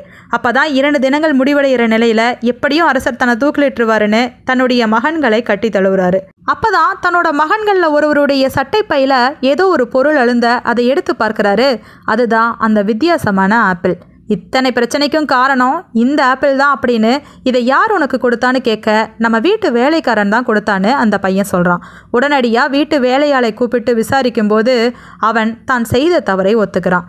நான் விளையாட்டாக தான் என் காதலை கொடுத்ததா அந்த ஆள்கிட்ட சொன்னேன். இது இவ்வளவு பெரிய பிரச்சனையை உண்டு பண்ணுன்னு நிச்சயமாக எனக்கு தெரியாது, என்னை மன்னிச்சுக்கங்கன்னு அவன் மன்றாடுறான். இருந்தாலும் அவன் செய்த தவிர அரசர்கிட்ட சுட்டி காட்டியே ஆகணும், இல்லைன்னா தண்டனை தனக்குத்தானே அப்படின்னு அமைச்சர் அவனை கொண்டு போய் அரசவையில் நிறுத்துறாரு. அரசர் இன்னும் 2 தினங்களில் இவனை தூக்கிலிடணும் அப்படிங்கிறாங்க. அப்போதான் அமைச்சர் அந்த வேலையாளுக்காக அரசர்கிட்ட பரிஞ்சு பேசுகிறாரு. இவன் செய்தது முழு தவறு அப்படின்னு நான் சொல்ல மாட்டேன். இவன் விளையாட்டாக செய்த ஒரு விஷயம் வினையாக போயிருச்சு, அவ்வளவுதான். ஆனால் ஆத்திரத்தால் புத்தியை இழந்து தனது மனைவியை கொன்ற அவர் செய்ததும் மிகப்பெரிய தவறு தான் இல்லையா? அதனால் தண்டனைன்னு கொடுத்தா எல்லோருக்குமே கொடுக்கணும். அதனால் இதை மன்னித்து விட்டுறலான்னு நான் நினைக்கிறேன். இந்த விளையாட்டு வினையான கதை இன்னும் பல இடங்களில் நடந்திருக்கு. அதை பற்றி ஒரு கதையை உங்களுக்கு நான் சொல்லட்டுமா அப்படிங்க அரசரும் ஆர்வமாக அந்த கதையை கேட்க தொடங்குறாரு. எகிப்து நாட்டை ஒரு அரசர் ஆட்சி பண்ணிட்டு இருக்கிறாரு. அவருக்கு உறுதுணையாக இருந்தது அந்த நாட்டோட மந்திரி. அவர் திடீர்னு நோய்வாய்ப்பட்டு இறந்து போக அவருடைய 2 புதல்வர்களையும் மந்திரியாக நியமிக்கிறாரு அரசர். அவங்க 2 பேரும் சிறப்பாகவே பணியாற்றுறாங்க. வெளியூர்களுக்கு போகும்போது ஒவ்வொருவரும் ஒவ்வொரு முறை அரசர் கூட போவாங்க. இப்படி இருக்கிற நேரத்தில் 2 சகோதரர்களும் தங்களுக்குள்ள பேசிக்கிறாங்க. நாம 2 பேரும் ஒரே தினத்தில் திருமணம் பண்ணிக்கணும், 2 பெண்களுக்கும் ஒரே தினத்தில் கருத்தரிக்கணும், 2 பேருக்கும் ஒரு ஆண் ஒரு பெண் பிறந்தா அவங்க 2 பேர்த்துக்கும் நம்ம திருமணம் செஞ்சு வைக்கணும்னு பேசிகிட்டு இருக்கும்போது 2 பேர்த்துக்குள்ளையும் சீர்வரிசை பற்றிய பேச்சு வருது. இளைய சகோதரன் நீ எனக்கு எவ்வளவு சீர் கொடுப்பன்னு கேட்க மூத்த சகோதரன் நான் எதற்கு உனக்கு பொன் பொருள் எல்லாம் கொடுக்கணும்னு கோபப்படுறான். இந்த மாதிரி பிறக்காத குழந்தைகளுக்காக அவங்க 2 பேரும் சண்டை போட்டுக்கிறாங்க. கோபப்பட்ட இளைய சகோதரன் அந்த நாட்டை விட்டே போயிடுறான். போன இடத்துல ஒரு பெண்ணை திருமணம் செய்து அந்த நாட்டுக்கே அமைச்சராகவும் ஆயிடுறான். மூத்த சகோதரனும் இந்த நாட்டிலேயே ஒரு பெண்ணை திருமணம் செய்து அவனுக்கு ஒரு பெண் குழந்தை பிறக்குது. இளைய சகோதரனுக்கு ஒரு ஆண் குழந்தை பிறக்க 2 பேருமே விதிவசத்தால் கடைசியாக ஒன்று சேர்றாங்க. அதனால் பல பிரச்சனைகள் நடக்குது. இப்படி 2 சகோதரர்களும் விளையாட்டாக பேசி பல வினைகளை உருவாக்கி இருந்தாங்க. அதுபோல தான் இந்த கதையிலும் அந்த வேலைக்காரன் விளையாட்டாக பேச கடைசியாக அது வினையாக முடிஞ்சு அவனையே தூக்கிலிடுற மாதிரி ஆயிடுச்சு அப்படின்னு சொல்லி முடிக்கிறாரு. இதை கேட்ட அரசரும் சரி அந்த வேலையாளை மன்னிக்கிறேன், அந்த மனிதனுக்கு புத்தி சொல்லி அனுப்புங்க அப்படின்னு சொல்லி அவரை மன்னித்து விடை கொடுக்கிறாரு. ஆத்திரத்தால் புத்தி இழந்து தன்னுடைய மனைவியை கொன்றவனுடைய கதையை கேட்ட அரசர் ஷாரியர் இந்த கதை ரொம்பவே வித்தியாசமானது அப்படின்னு சொல்ல அப்பதான் சிரித்தபடி ஷராஜத் இதை விட அற்புதமான ஒரு கதை இருக்கு சொல்லவா அப்படின்னு சொல்லிட்டு கூனனுடைய கதையை சொல்ல தொடங்குறான். ஒரு ஊரில் தையற்காரனும் அவனுடைய மனைவியும் தெருவழியாக நடந்து வந்துட்டு இருக்கும்போது கூன் விழுந்த ஒரு மனிதன் அங்கே இருக்கிற மக்களுக்கு வேடிக்கை காட்டிகிட்டு இருக்கான். அவனை வீட்டுக்கு கூட்டிகிட்டு போய் விருந்து உபசாரமெல்லாம் கொடுத்து நம்ம வேடிக்கையாக பேசி சிரிக்கலான்னு நினச்ச தையற்காரனும் அவனுடைய மனைவியும் அவனை வீட்டுக்கு கூட்டிகிட்டு போய் விருந்து வைக்கிறாங்க. அப்படி அவனுக்கு விருந்து வைக்கும்போது ஒரு முழு மீனை அப்படியே விழுங்க சொல்கிறாங்க. அவன் அப்படி விழுங்கும்போது முள் தொண்டையில் குத்தி அப்படியே இறந்து போகிறான். இதை பார்த்து பயந்து அவங்க 2 பேரும் அந்த கூனனை கொன்ற பழி தங்களுக்கு வந்துருன்னு பயந்து இரவு நேரத்தில் அவனோட உடலை தூக்கிட்டு போய் ஒரு மாடிப்படியில் வைக்கிறாங்க. அது ஒரு வைத்தியருடைய மாடிப்படி. இரவு நேரத்தில் அவர் கால் தடுமாறி அந்த கூனன் மீது கால் வைக்க அந்த உடல் மேலிருந்து கீழே உருண்டு வருது. ஓடி வந்து பார்த்த வைத்தியர் அவன் இறந்து போயிட்டது தெரிஞ்சு அந்த கொலைப்பழி தனக்கு வந்துடக்கூடாதுன்னு அவனை தூக்கிட்டு போய் பக்கத்து வீட்டு சமையலறையில் வைக்கிறான். அந்த நேரத்தில் அந்த சமையலறைக்கு வந்து பார்த்தவர் அரண்மனையின் அதிகாரி. அந்த இடத்துல திருடன் தான் அங்கே வந்திருக்கிறான்னு ஒரு கட்டையை எடுத்து அவனை பயங்கரமாக அடிக்கிறாரு. கொஞ்ச நேரம் கழித்து அவனை பார்த்தா அவன் இறந்து போய் கிடக்கிறத தெரிஞ்சுக்கிட்டு இந்த கொலைப்பழி தனக்கு வந்துடக்கூடாதுன்னு அவனை தூக்கிட்டு போய் ஒரு தெருமுனையில் வைக்கிறாரு. அங்கே ஒரு குடிகாரன் போதையில் தள்ளாடியபடி வரான். அவன் அங்கே கிடக்கும் உடலை பார்த்து அவன் ஒரு திருடன் நினச்சி கீழே இருக்கிற குச்சியால் எடுத்து அவனை பயங்கரமாக விழுக்கிறான். கொஞ்ச நேரத்தில் பக்கத்தில் போய் சோதித்து பார்க்கும்போது அவன் இறந்து போயிட்டது தெரிஞ்சு அதை பார்த்துட்டு இருக்கிற நேரத்தில் அங்கே ஒரு அரண்மனை காவலாளி வராரு. இவன் தான் அந்த கூனனை கொண்டுட்டான்னு சொல்லி கூனனோட உடலை அவன் தோளிலேயே சுமந்து கொண்டு அரசவைக்கு வருமாறு கூட்டிட்டு போறான். அரண்மனையில் அரசர் முன்னிலையில் அந்த கூனனை கொன்றவன் இந்த குடிகாரன் தான் சொல்லி அந்த காவலாளி நிறுத்துறாரு. அப்போ குடிகாரனுக்கு மரண தண்டனை கொடுக்குறாரு அரசர். தூக்கு மேடையில் நின்றுட்டு இருக்கிற குடிகாரன் தனக்கு நேர்ந்த கதியை நினச்சி வருத்தப்பட்டு இருக்கான். அந்த நேரத்தில் தான் அந்த கொலையை நான் தான் செஞ்சேன்னு அடுத்தடுத்ததா அதிகாரியும் தையற்காரனும் அந்த வைத்தியரும் ஓடோடி வராங்க. இதையெல்லாம் பார்த்து அரசருக்கு அதிசயமாக இருக்குது. இந்த கதை என்னன்னு சொல்லுங்களேன்னு கேட்கும்போது அந்த கதையை ஆரம்பத்திலிருந்து எல்லோரும் சொல்ல அரசர் ஆச்சரியப்பட்டு போகிறாரு. இப்படி ஒரு வித்தியாசமான கதையை நான் என் வாழ்க்கையில் கேட்டதே இல்லை அப்படின்னு சொல்ல தூக்கு மேடையில் இருந்த குடிகாரன் நான் சொல்கிறது இதை விட ஒரு வித்தியாசமான கதை, அந்த கதையை சொன்னால் நீங்கள் எனக்கு தண்டனையிலிருந்து விலக்கு தருவீங்களான்னு கேட்குறான். அதற்கு அரசர் சரி முதல்ல கதையை சொல்லு அப்புறம் பார்க்கலாம் அப்படின்னு சொல்கிறாரு. அப்போ தான் அந்த குடிகாரன் ஒரு கதையை சொல்ல தொடங்குறான். என்னுடைய தந்தை மிகப்பெரிய இடைத்தரகராக இருந்தார். பொருட்களை விற்று கொடுத்து பணம் பெற்றுக்கொள்வார். அந்த மாதிரி வேலையை அவருக்கு பிறகு நான் செஞ்சுக்கிட்டு இருந்தேன். அப்போ தான் ஒரு அழகிய வாலிபன் என்கிட்ட 1000 எள் மூட்டைகளை கொடுத்து விற்று தர சொன்னான். நானும் அதை விற்று பணம் கொடுக்க முயற்சித்த போது அவன் வாங்க மறுத்துட்டு மறுபடியும் வாங்கிக்கிறேன்னு கிளம்பி போயிட்டான். இதே மாதிரி பல முறை என்னை சந்தித்து பொருட்களை விற்று தர சொல்லிட்டு பணம் வாங்காமலேயே போயிட்டு இருந்தான். ஒரு நாள் பணம் வாங்க அவன் என்னை பார்க்க வந்தபோது அவனுக்கு நான் விருந்து வைத்தேன். விருந்து வச்ச போது அவன் இடது கையால் சாப்பிட்டா. அது எனக்கு ஆச்சரியத்தை கொடுக்க ஏன் இடது கையால் சாப்பிட்றீங்கன்னு கேட்டேன். அப்பதான் அவனது வலது கரம் துண்டிக்கப்பட்டிருக்கிறத பார்த்து ஏன்னு கேட்க அவனோட கதையை அவன் சொல்ல தொடங்கினான். நான் ஒரு பட்டு துணி வியாபாரி. நான் அளவற்ற லாபம் சம்பாதிச்சிட்டு இருந்தேன். என்கிட்ட பட்டு துணி எடுத்துகிட்டு போகிறவங்க கிட்ட அவங்க கடைக்கே போய் வசூல் செய்கிறது தான் என்னுடைய வழக்கம். அப்படி ஒரு நாள் ஒரு கடைக்கு போயிருக்கும்போது அங்கே ஒரு அழகிய பெண் துணிமணிகளை எடுத்துட்டு இப்போது என்கிட்ட பணம் இல்லை நாளைக்கு தரேன்னு சொல்லிட்டு இருந்தா. ஆனால் அந்த கடைக்காரர் அதற்கு சம்மதம் சொல்லலை. அதற்கு பதிலாக நான் பணம் தரேன்னு சொல்ல அந்த பெண் அதற்கு சம்மதிக்கலை. அந்த பெண்கிட்ட நாளைக்கு எனக்கு பணம் கொடுங்க, இன்னைக்கு இந்த கடைக்காரருக்கு நான் கொடுத்துட்றேன்னு சொல்ல அந்த பெண் சரின்னு சொல்லிட்டு துணிகளை எடுத்துகிட்டு போனான். திரும்ப மறுநாள் என்கிட்ட பணத்தை கொடுத்தா. அவளுடைய அழகில் மயங்கிய நான் அவளை காதலிக்க தொடங்கினேன். அவளை பின்தொடர்ந்து அவளோட வீட்டையும் கண்டுபிடிச்சிட்டேன். அப்பதான் அவளோட வீட்டுக்கு போய் என்னோட காதலை சொன்னேன். அவளும் என்னை ஏற்றுக்கிட்டா. அவள் வீட்டுக்கு தினமும் போகிறத வழக்கமாக வச்சுக்கிட்டேன். போயிட்டு வரும்போதெல்லாம் ஒரு பொன் முடிப்பை அவள் வீட்டிலேயே வச்சுட்டு வருவேன். இப்படியே அவளுக்கு கொடுத்துக்கிட்டே இருக்க என்னுடைய பொன் மொத்தமும் காலியாக ஆரம்பிச்சிச்சு. கையில் பொன் சுத்தமாக இல்லாமல் அவளை சந்திக்க போகவே மனது கஷ்டமாக இருந்துச்சு. அதனால் என்ன செய்யலான்னு யோசித்தபடியே நடந்து போயிட்டு இருக்கும்போது கூட்ட நெரிசலில் ஒருவர் உரச அவருடைய பணப்பை என் மேலே மோதிச்சு. உடனடியாக அதை பிடுங்கிக்கிட்டு ஓட முயற்சிக்கும் போது அங்கிருந்த காவலாளிகள் என்னை பிடிச்சிட்டாங்க. பிடிச்சவங்க என்னுடைய வலதுகர மணிக்கட்டை வெட்டி வீசிட்டாங்க. அந்த கையோடே அவள் வீட்டுக்கு போய் நடந்ததையெல்லாம் சொல்ல அவள் ரொம்பவே வருத்தப்பட்டா. என்னை தேற்றி ஆறுதலும் சொன்னான். நான் கொடுத்த பொன் முடிப்புகள் எல்லாம் அப்படியே பத்திரமா சேர்த்து வச்சிருந்தா. அதை எல்லாமே வைத்து நம்ம பிழைச்சிக்கலான்னு அவள் சொல்ல மனம் ஆறுதல் அடைஞ்சேன். ஆனால் அதெல்லாம் கொஞ்ச காலத்துக்கு தான். கொஞ்ச நாள்லேயே அவள் நோய்வாய்ப்பட்டு இறந்து போக அவளுடைய சொத்துக்களும் அந்த பொன்முடிப்பும் என் வசம் வந்துச்சு. அவளுடைய எள் கிடங்குகளில் ஏகப்பட்ட எள் மூட்டைகள் இருந்துச்சு. அதை வச்சு தான் உங்ககிட்ட வியாபாரத்துக்கு இங்கே வந்தேன். இருப்பதையெல்லாம் எல்லோருக்கும் தான தர்மம் கொடுத்துட்ருக்கேன் அப்படின்னு அந்த கை இழந்தவன் எனக்கு கதையை சொன்னான். இந்த கதை உங்களுக்கு சுவாரஸ்யமாக இருந்துச்சா அப்படின்னு சொல்லி அந்த அரசர்கிட்ட குடிகாரன் கேட்குறான். அரசரோ கூணனுடைய கதையை விட இது ரொம்பவே மட்டமாக இருக்குது அப்படின்னு சொல்லி உனக்கெல்லாம் தண்டனையை நான் ரத்து செய்ய மாட்டேன் அப்படின்னு சொல்லிட்டு அடுத்தவர்களை பார்க்குறாரு. அதில் அடுத்ததாக இருந்தது அரண்மனை அதிகாரி. அந்த குடிகாரன் சொன்ன கதையை விட அந்த கூணனுடைய கதையை விட நான் இப்போ சொல்கிற கதை ரொம்பவே வித்தியாசமானதாக இருக்கும், வியப்பானதாக இருக்கும், கேளுங்க அப்படின்னு சொல்லிட்டு அவர் ஒரு கதையை சொல்ல ஆரம்பிக்கிறாரு. ஒரு விருந்துக்கு போயிருந்த போது ஒரு வினோதமான மனிதனை பார்த்தேன். அவன் சாப்பிட வரமாட்டேன்னு மறுப்பு சொல்லிக்கிட்டு இருந்தான். நாங்கள் எல்லோரும் அவனை சமாதானப்படுத்தி எப்படியாவது சாப்பிட வைக்கும் முயற்சியில் ஈடுபட்டோம். அப்போ தான் அவன் ஒரு வினோதமான காரணத்தை சொன்னான். நான் இந்த விருந்தில் சாப்பிடணும் அப்படின்னா 120 முறை கைகளை கழுவணும், வாய்களை கொப்பளிக்கணும் அப்படின்னு சொன்னான். இதை கேட்டு எங்களுக்கு ஆச்சரியமாக இருந்துச்சு. ஏன் அப்படின்னு கேட்க அங்கே இருந்த ஒரு வடையை காமிச்சான்.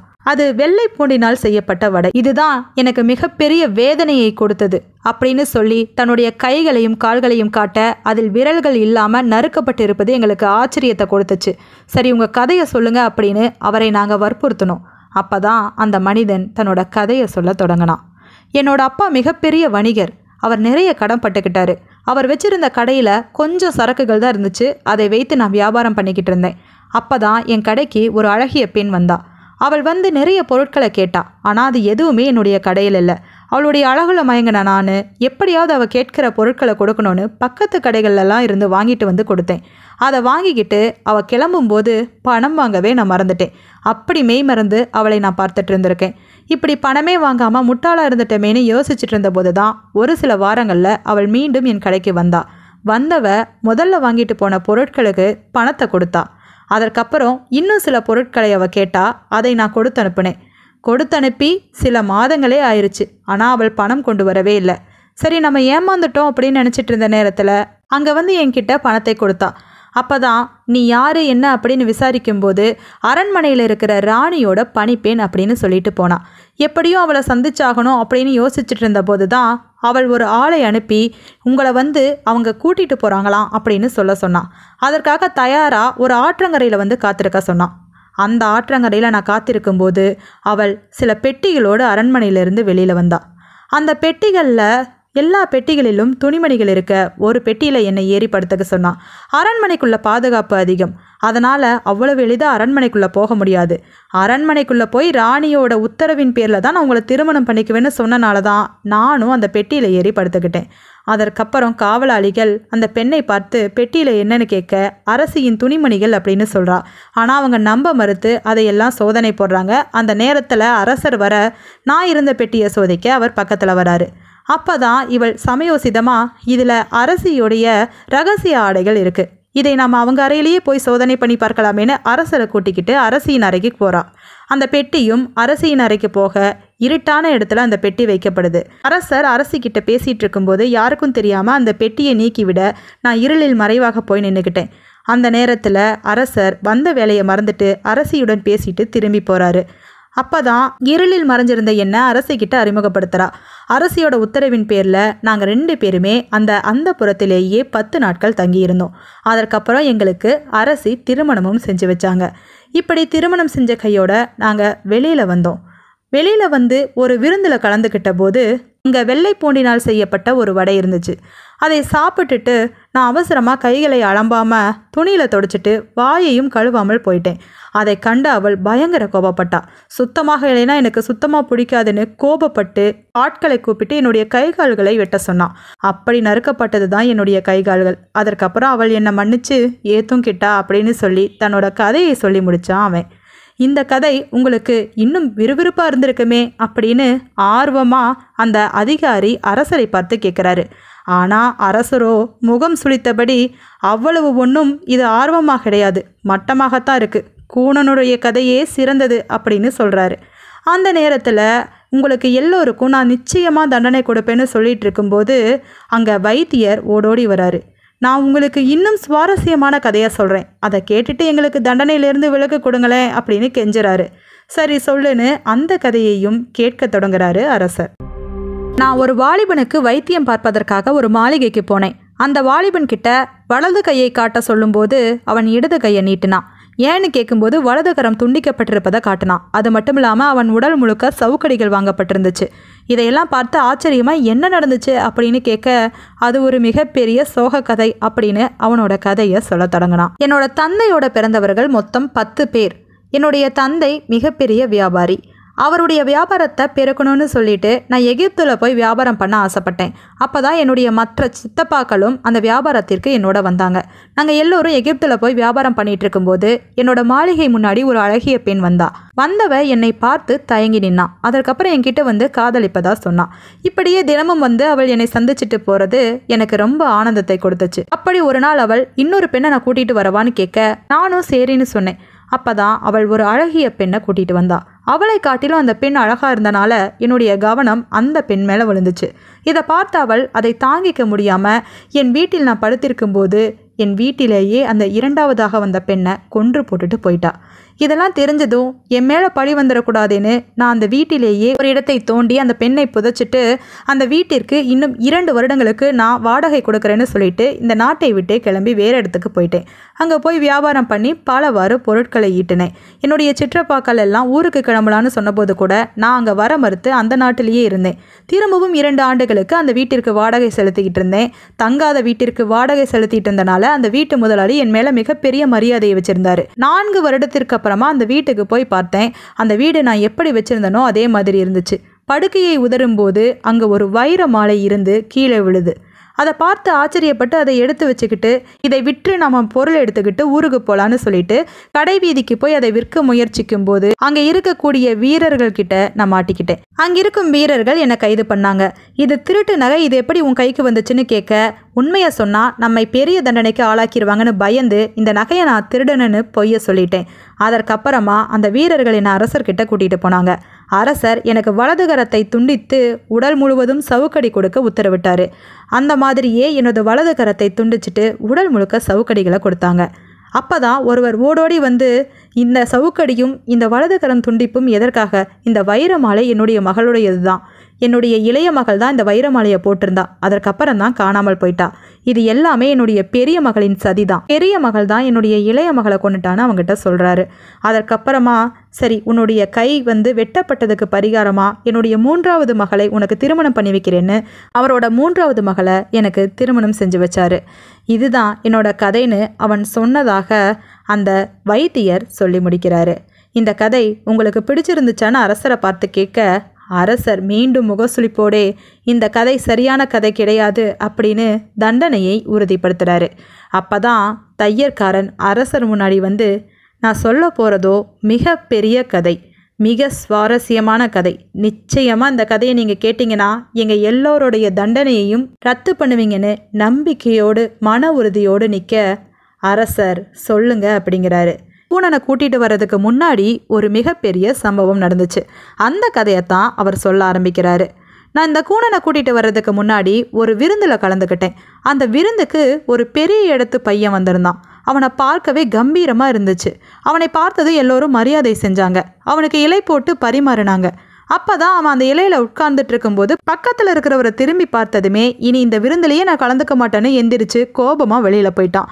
எதற்கு என்ன அப்படின்னு எல்லோரும் சேர்ந்து அவனை சமாதானம் பண்ணும் முயற்சியில ஈடுபட்ட போதுதான் என் பக்கத்துல உட்கார்ந்துருக்கும் அந்த முடி திருத்துபவரை எனக்கு பிடிக்காது, அவர் பக்கத்துல நான் இனிமே எப்போதுமே இருக்க மாட்டேன்னு சபதம் எடுத்திருக்கேன் அப்படின்னு சொல்லி கோபமாவே நிற்கிறான். அப்பதான் எங்களுக்கு அந்த கதையை கேட்குற ஆர்வம் வந்துச்சு. எதனால் இவன் இப்படி கோபப்படுறான், இவருக்கும் அவனுக்கும் என்ன சம்பந்தம், இதையெல்லாம் அந்த வாலிபனை போட்டு துருவி துருவி விசாரிக்க ஆரம்பித்தோம். அவனும் அவனோட கதையை சொல்ல தொடங்கினான். அவன் மிகப்பெரிய ஒரு வணிகரோட மகன், செல்வ செழிப்போடு வாழ்ந்துட்டு இருந்தான். அவனுக்கு ஒரு சின்ன பிரச்சனை இருந்துச்சு. பெண்களை பார்த்தாலே கூச்ச சுபாவம். அந்த மாதிரி இருக்கும்போது ஒரு நாள் வீதியில் நடந்துட்டு இருக்கும்போது சில பெண்கள் அவனை கேலி கிண்டல் பண்ண அவங்க கிட்ட இருந்து ஒதுங்கி ஓட முயற்சிக்கிறான். ஒரு சின்ன சந்து வழியாக போய் அங்கே ஒரு வீட்டு திண்ணையில் உட்கார்றான். அந்த வீட்டுக்கு எதிர்த்தாப்புல மிகப்பெரிய ஒரு மாளிகை இருக்குது. அந்த மாளிகையோட ஜன்னல் கதவுகள் மெதுவாக திறக்க அதிலிருந்து ஒரு அழகிய பெண் எட்டி பார்க்குறா.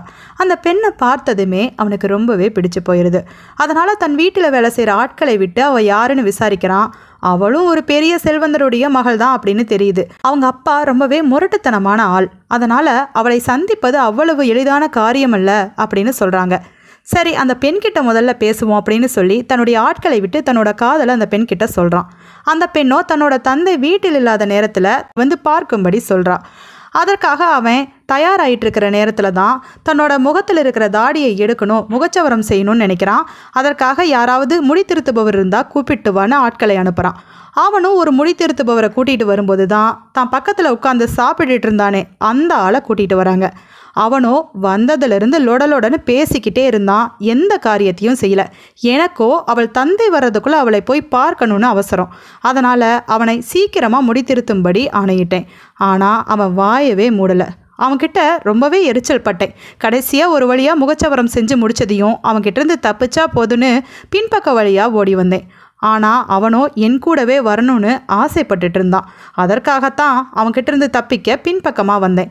அப்படி வந்தனா அந்த பெண்ணோட வீட்டுக்குள்ளே போனதையுமே கொஞ்ச நேரத்திலேயே அவளோட தந்தை வந்து விட ஒரு அறையில் மறைஞ்சுக்கிட்டேன். அந்த நேரத்தில் அங்கிருந்த வேலையால் எதையோ திருடி விட அவளின் தந்தை அந்த ஆளை சவுக்கால வெளுத்துட்டு இருந்தாரு. அவனோ ஐயோ அம்மானு அலறிட்டு இருந்தான். அந்த நேரத்தில் வீட்டு வாசலிருந்து ஒரு பெரிய சத்தம். யாரோட சத்தம்னு பார்த்தா இந்த முடி திருத்துபவருடைய சத்தம் தான். அவர் அங்கே நின்றுக்கிட்டு என்னோட எஜமான அடிக்காதீங்கன்னு கத்திக்கிட்டு இருந்தான். அப்போ தான் எனக்கு ஒன்று புரிஞ்சிச்சு, இவன் என்னையே பின்தொடர்ந்து இந்த வீடு வர வந்திருக்கான் அப்படின்னு. கடைசியாக எப்படியும் என்னை மாட்டி விடாமல் இவன் போக மாட்டான்னு பயந்துக்கிட்டே உட்காந்துருந்தேன். அங்கே இருக்கிற ஊர் மக்களையெல்லாம் கூப்பிட்டு என்னோட எஜமானர் இந்த வீட்டுக்குள்ளே இருக்கிறாரு, இந்த வீட்டு முதலாளி என்னுடைய எஜமானரை போட்டு அடிச்சுக்கிட்டு இருக்கிறாரு, காப்பாற்றுங்கன்னு கத்திக்கிட்டு இருந்தான். எல்லா மக்களும் கூடி அந்த வீட்டு கதவை தட்டுறாங்க. அந்த அழகிய பெண்ணோட அப்பா கதவை திறக்கிறாரு. என்னன்னு விசாரிக்க என்னோட எஜமானரை எதற்காக அடிக்கிறீங்கன்னு இந்த முடி திருத்துபவர் உட்காந்து கத்திக்கிட்டு இருந்தாரு. அதை கேட்ட அவரு, எந்த ஒரு எஜமானும் இங்கே இல்லை, என்னுடைய வேலையால் தவறு செஞ்சுட்டான், அவனை தான் நான் அடிச்சிட்டு இருக்கிறேன்னு சொல்ல மக்கள் நம்பாம வீட்டுக்குள்ளே புகுந்து பார்க்க ஆரம்பிக்கிறாங்க. எப்படியும் கையும் களவுமா நான் மாட்டிக்குவேன்னு தெரிஞ்சு ஜன்னல் வழியாக எட்டி குதிச்ச போது தான் என்னுடைய கால் பிசகிருச்சு. அதோட எப்படியோ தப்பி பிழைச்சோன்னு வீடு வந்து சேர்ந்தேன். அந்த முடி திருத்துபவன் திரும்பியும் என் வீட்டுக்கு வந்துட்டான். என்னை இவன் விட மாட்டான்னு தெரிஞ்சு என்னுடைய சொத்து பத்து எல்லாவற்றையும் விட்டுட்டு இந்த நாட்டுக்கு நான் ஓடோடி வந்துட்டேன். இங்கே வந்து பார்த்தா விருந்தில் கலந்துக்கும் போது இங்கேயும் இவனே இருக்கிறான். இவன் பக்கத்தில் நான் உட்காரவே மாட்டேன்னு சொல்லி பிடிவாதம் பிடிக்கிறாரு. அப்பதான் அந்த முடி திருத்துபவனை பார்த்து நாங்கள் எல்லோருமே முறைச்சோம். அவனோ எதையும் சட்டை பண்ணாமல், நான் என்ன தவறு செஞ்சேன், அவருக்கு உதவி செய்யத்தான் அங்கே போனேன், நான் மட்டும் அன்னைக்கு அங்கே போகலைன்னா இவர் அடிபட்டே செத்து போயிருப்பாரு அப்படின்னு சொன்னான். அது மட்டும் இல்லாமல் அவனோட கதையை கேட்டால் தங்களுக்கு எல்லாமே புரியும்னு சொல்லி அவனோட கதையையும் சொல்ல தொடங்கினான். அந்த கதையை நாங்களும் ஆர்வமாக கேட்க தொடங்கினோம். நான் பாக்தாத் நகரத்தோட முடி திருத்துறவனு உங்கள் எல்லாத்துக்குமே தெரியும்.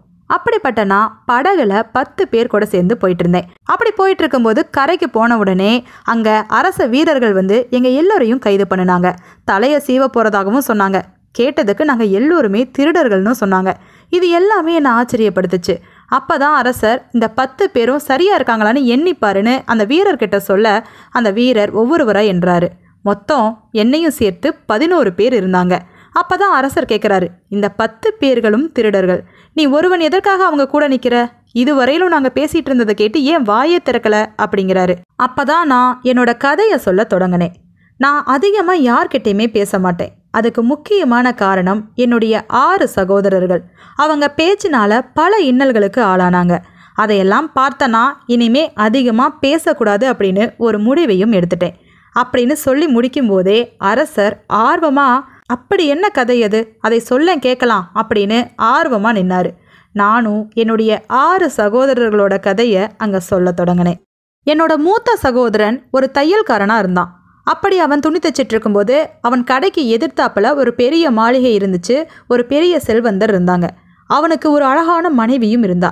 அவள் அடிக்கடி வெளியில வந்து பார்க்கும்போது என்னுடைய மூத்த சகோதரன் அவள் மீது ஆசைப்பட்டான். அப்படி இருக்கிற நிலையில அவள் வீட்டில் இருக்கிற துணிகளை எல்லாம் என்னுடைய சகோதரன் கிட்ட கொடுத்து தைத்து வாங்கிட்டு போவா. ஆனால் இவன் அவள் மீது இருந்த காதலால் அவகிட்ட பணமே வாங்க மாட்டான். இப்படியே பல நாட்கள் அவள் பணம் கொடுக்காமலே நிறைய துணிகளை தேய்த்து வாங்கிக்கிட்டு இருந்தா. ஒரு நாள் இவன் அவளை சந்திக்கணும் அப்படின்னு கேட்டபோது அவள் ஒரு நாள் இரவு பின்பக்க வழியா வா அப்படின்னு சொன்னான்.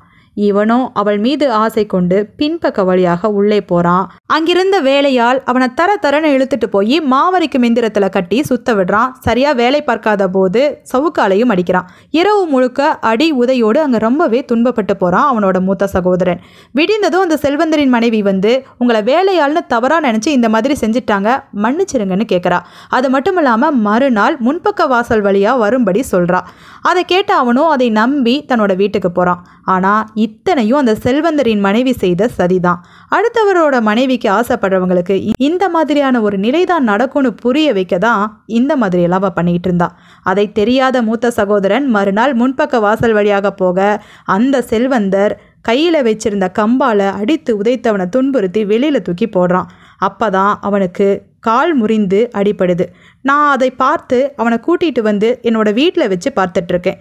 இப்போ என்னோட மூத்த சகோதரன் என்னோட தான் இருக்கிறான். இந்த கதையை கேட்ட அரசர் அவன் செய்த தவறுக்கு சரியான தண்டனை தான், அடுத்த சகோதரனுடைய கதையை சொல்லு அப்படின்னு சொன்னாரு.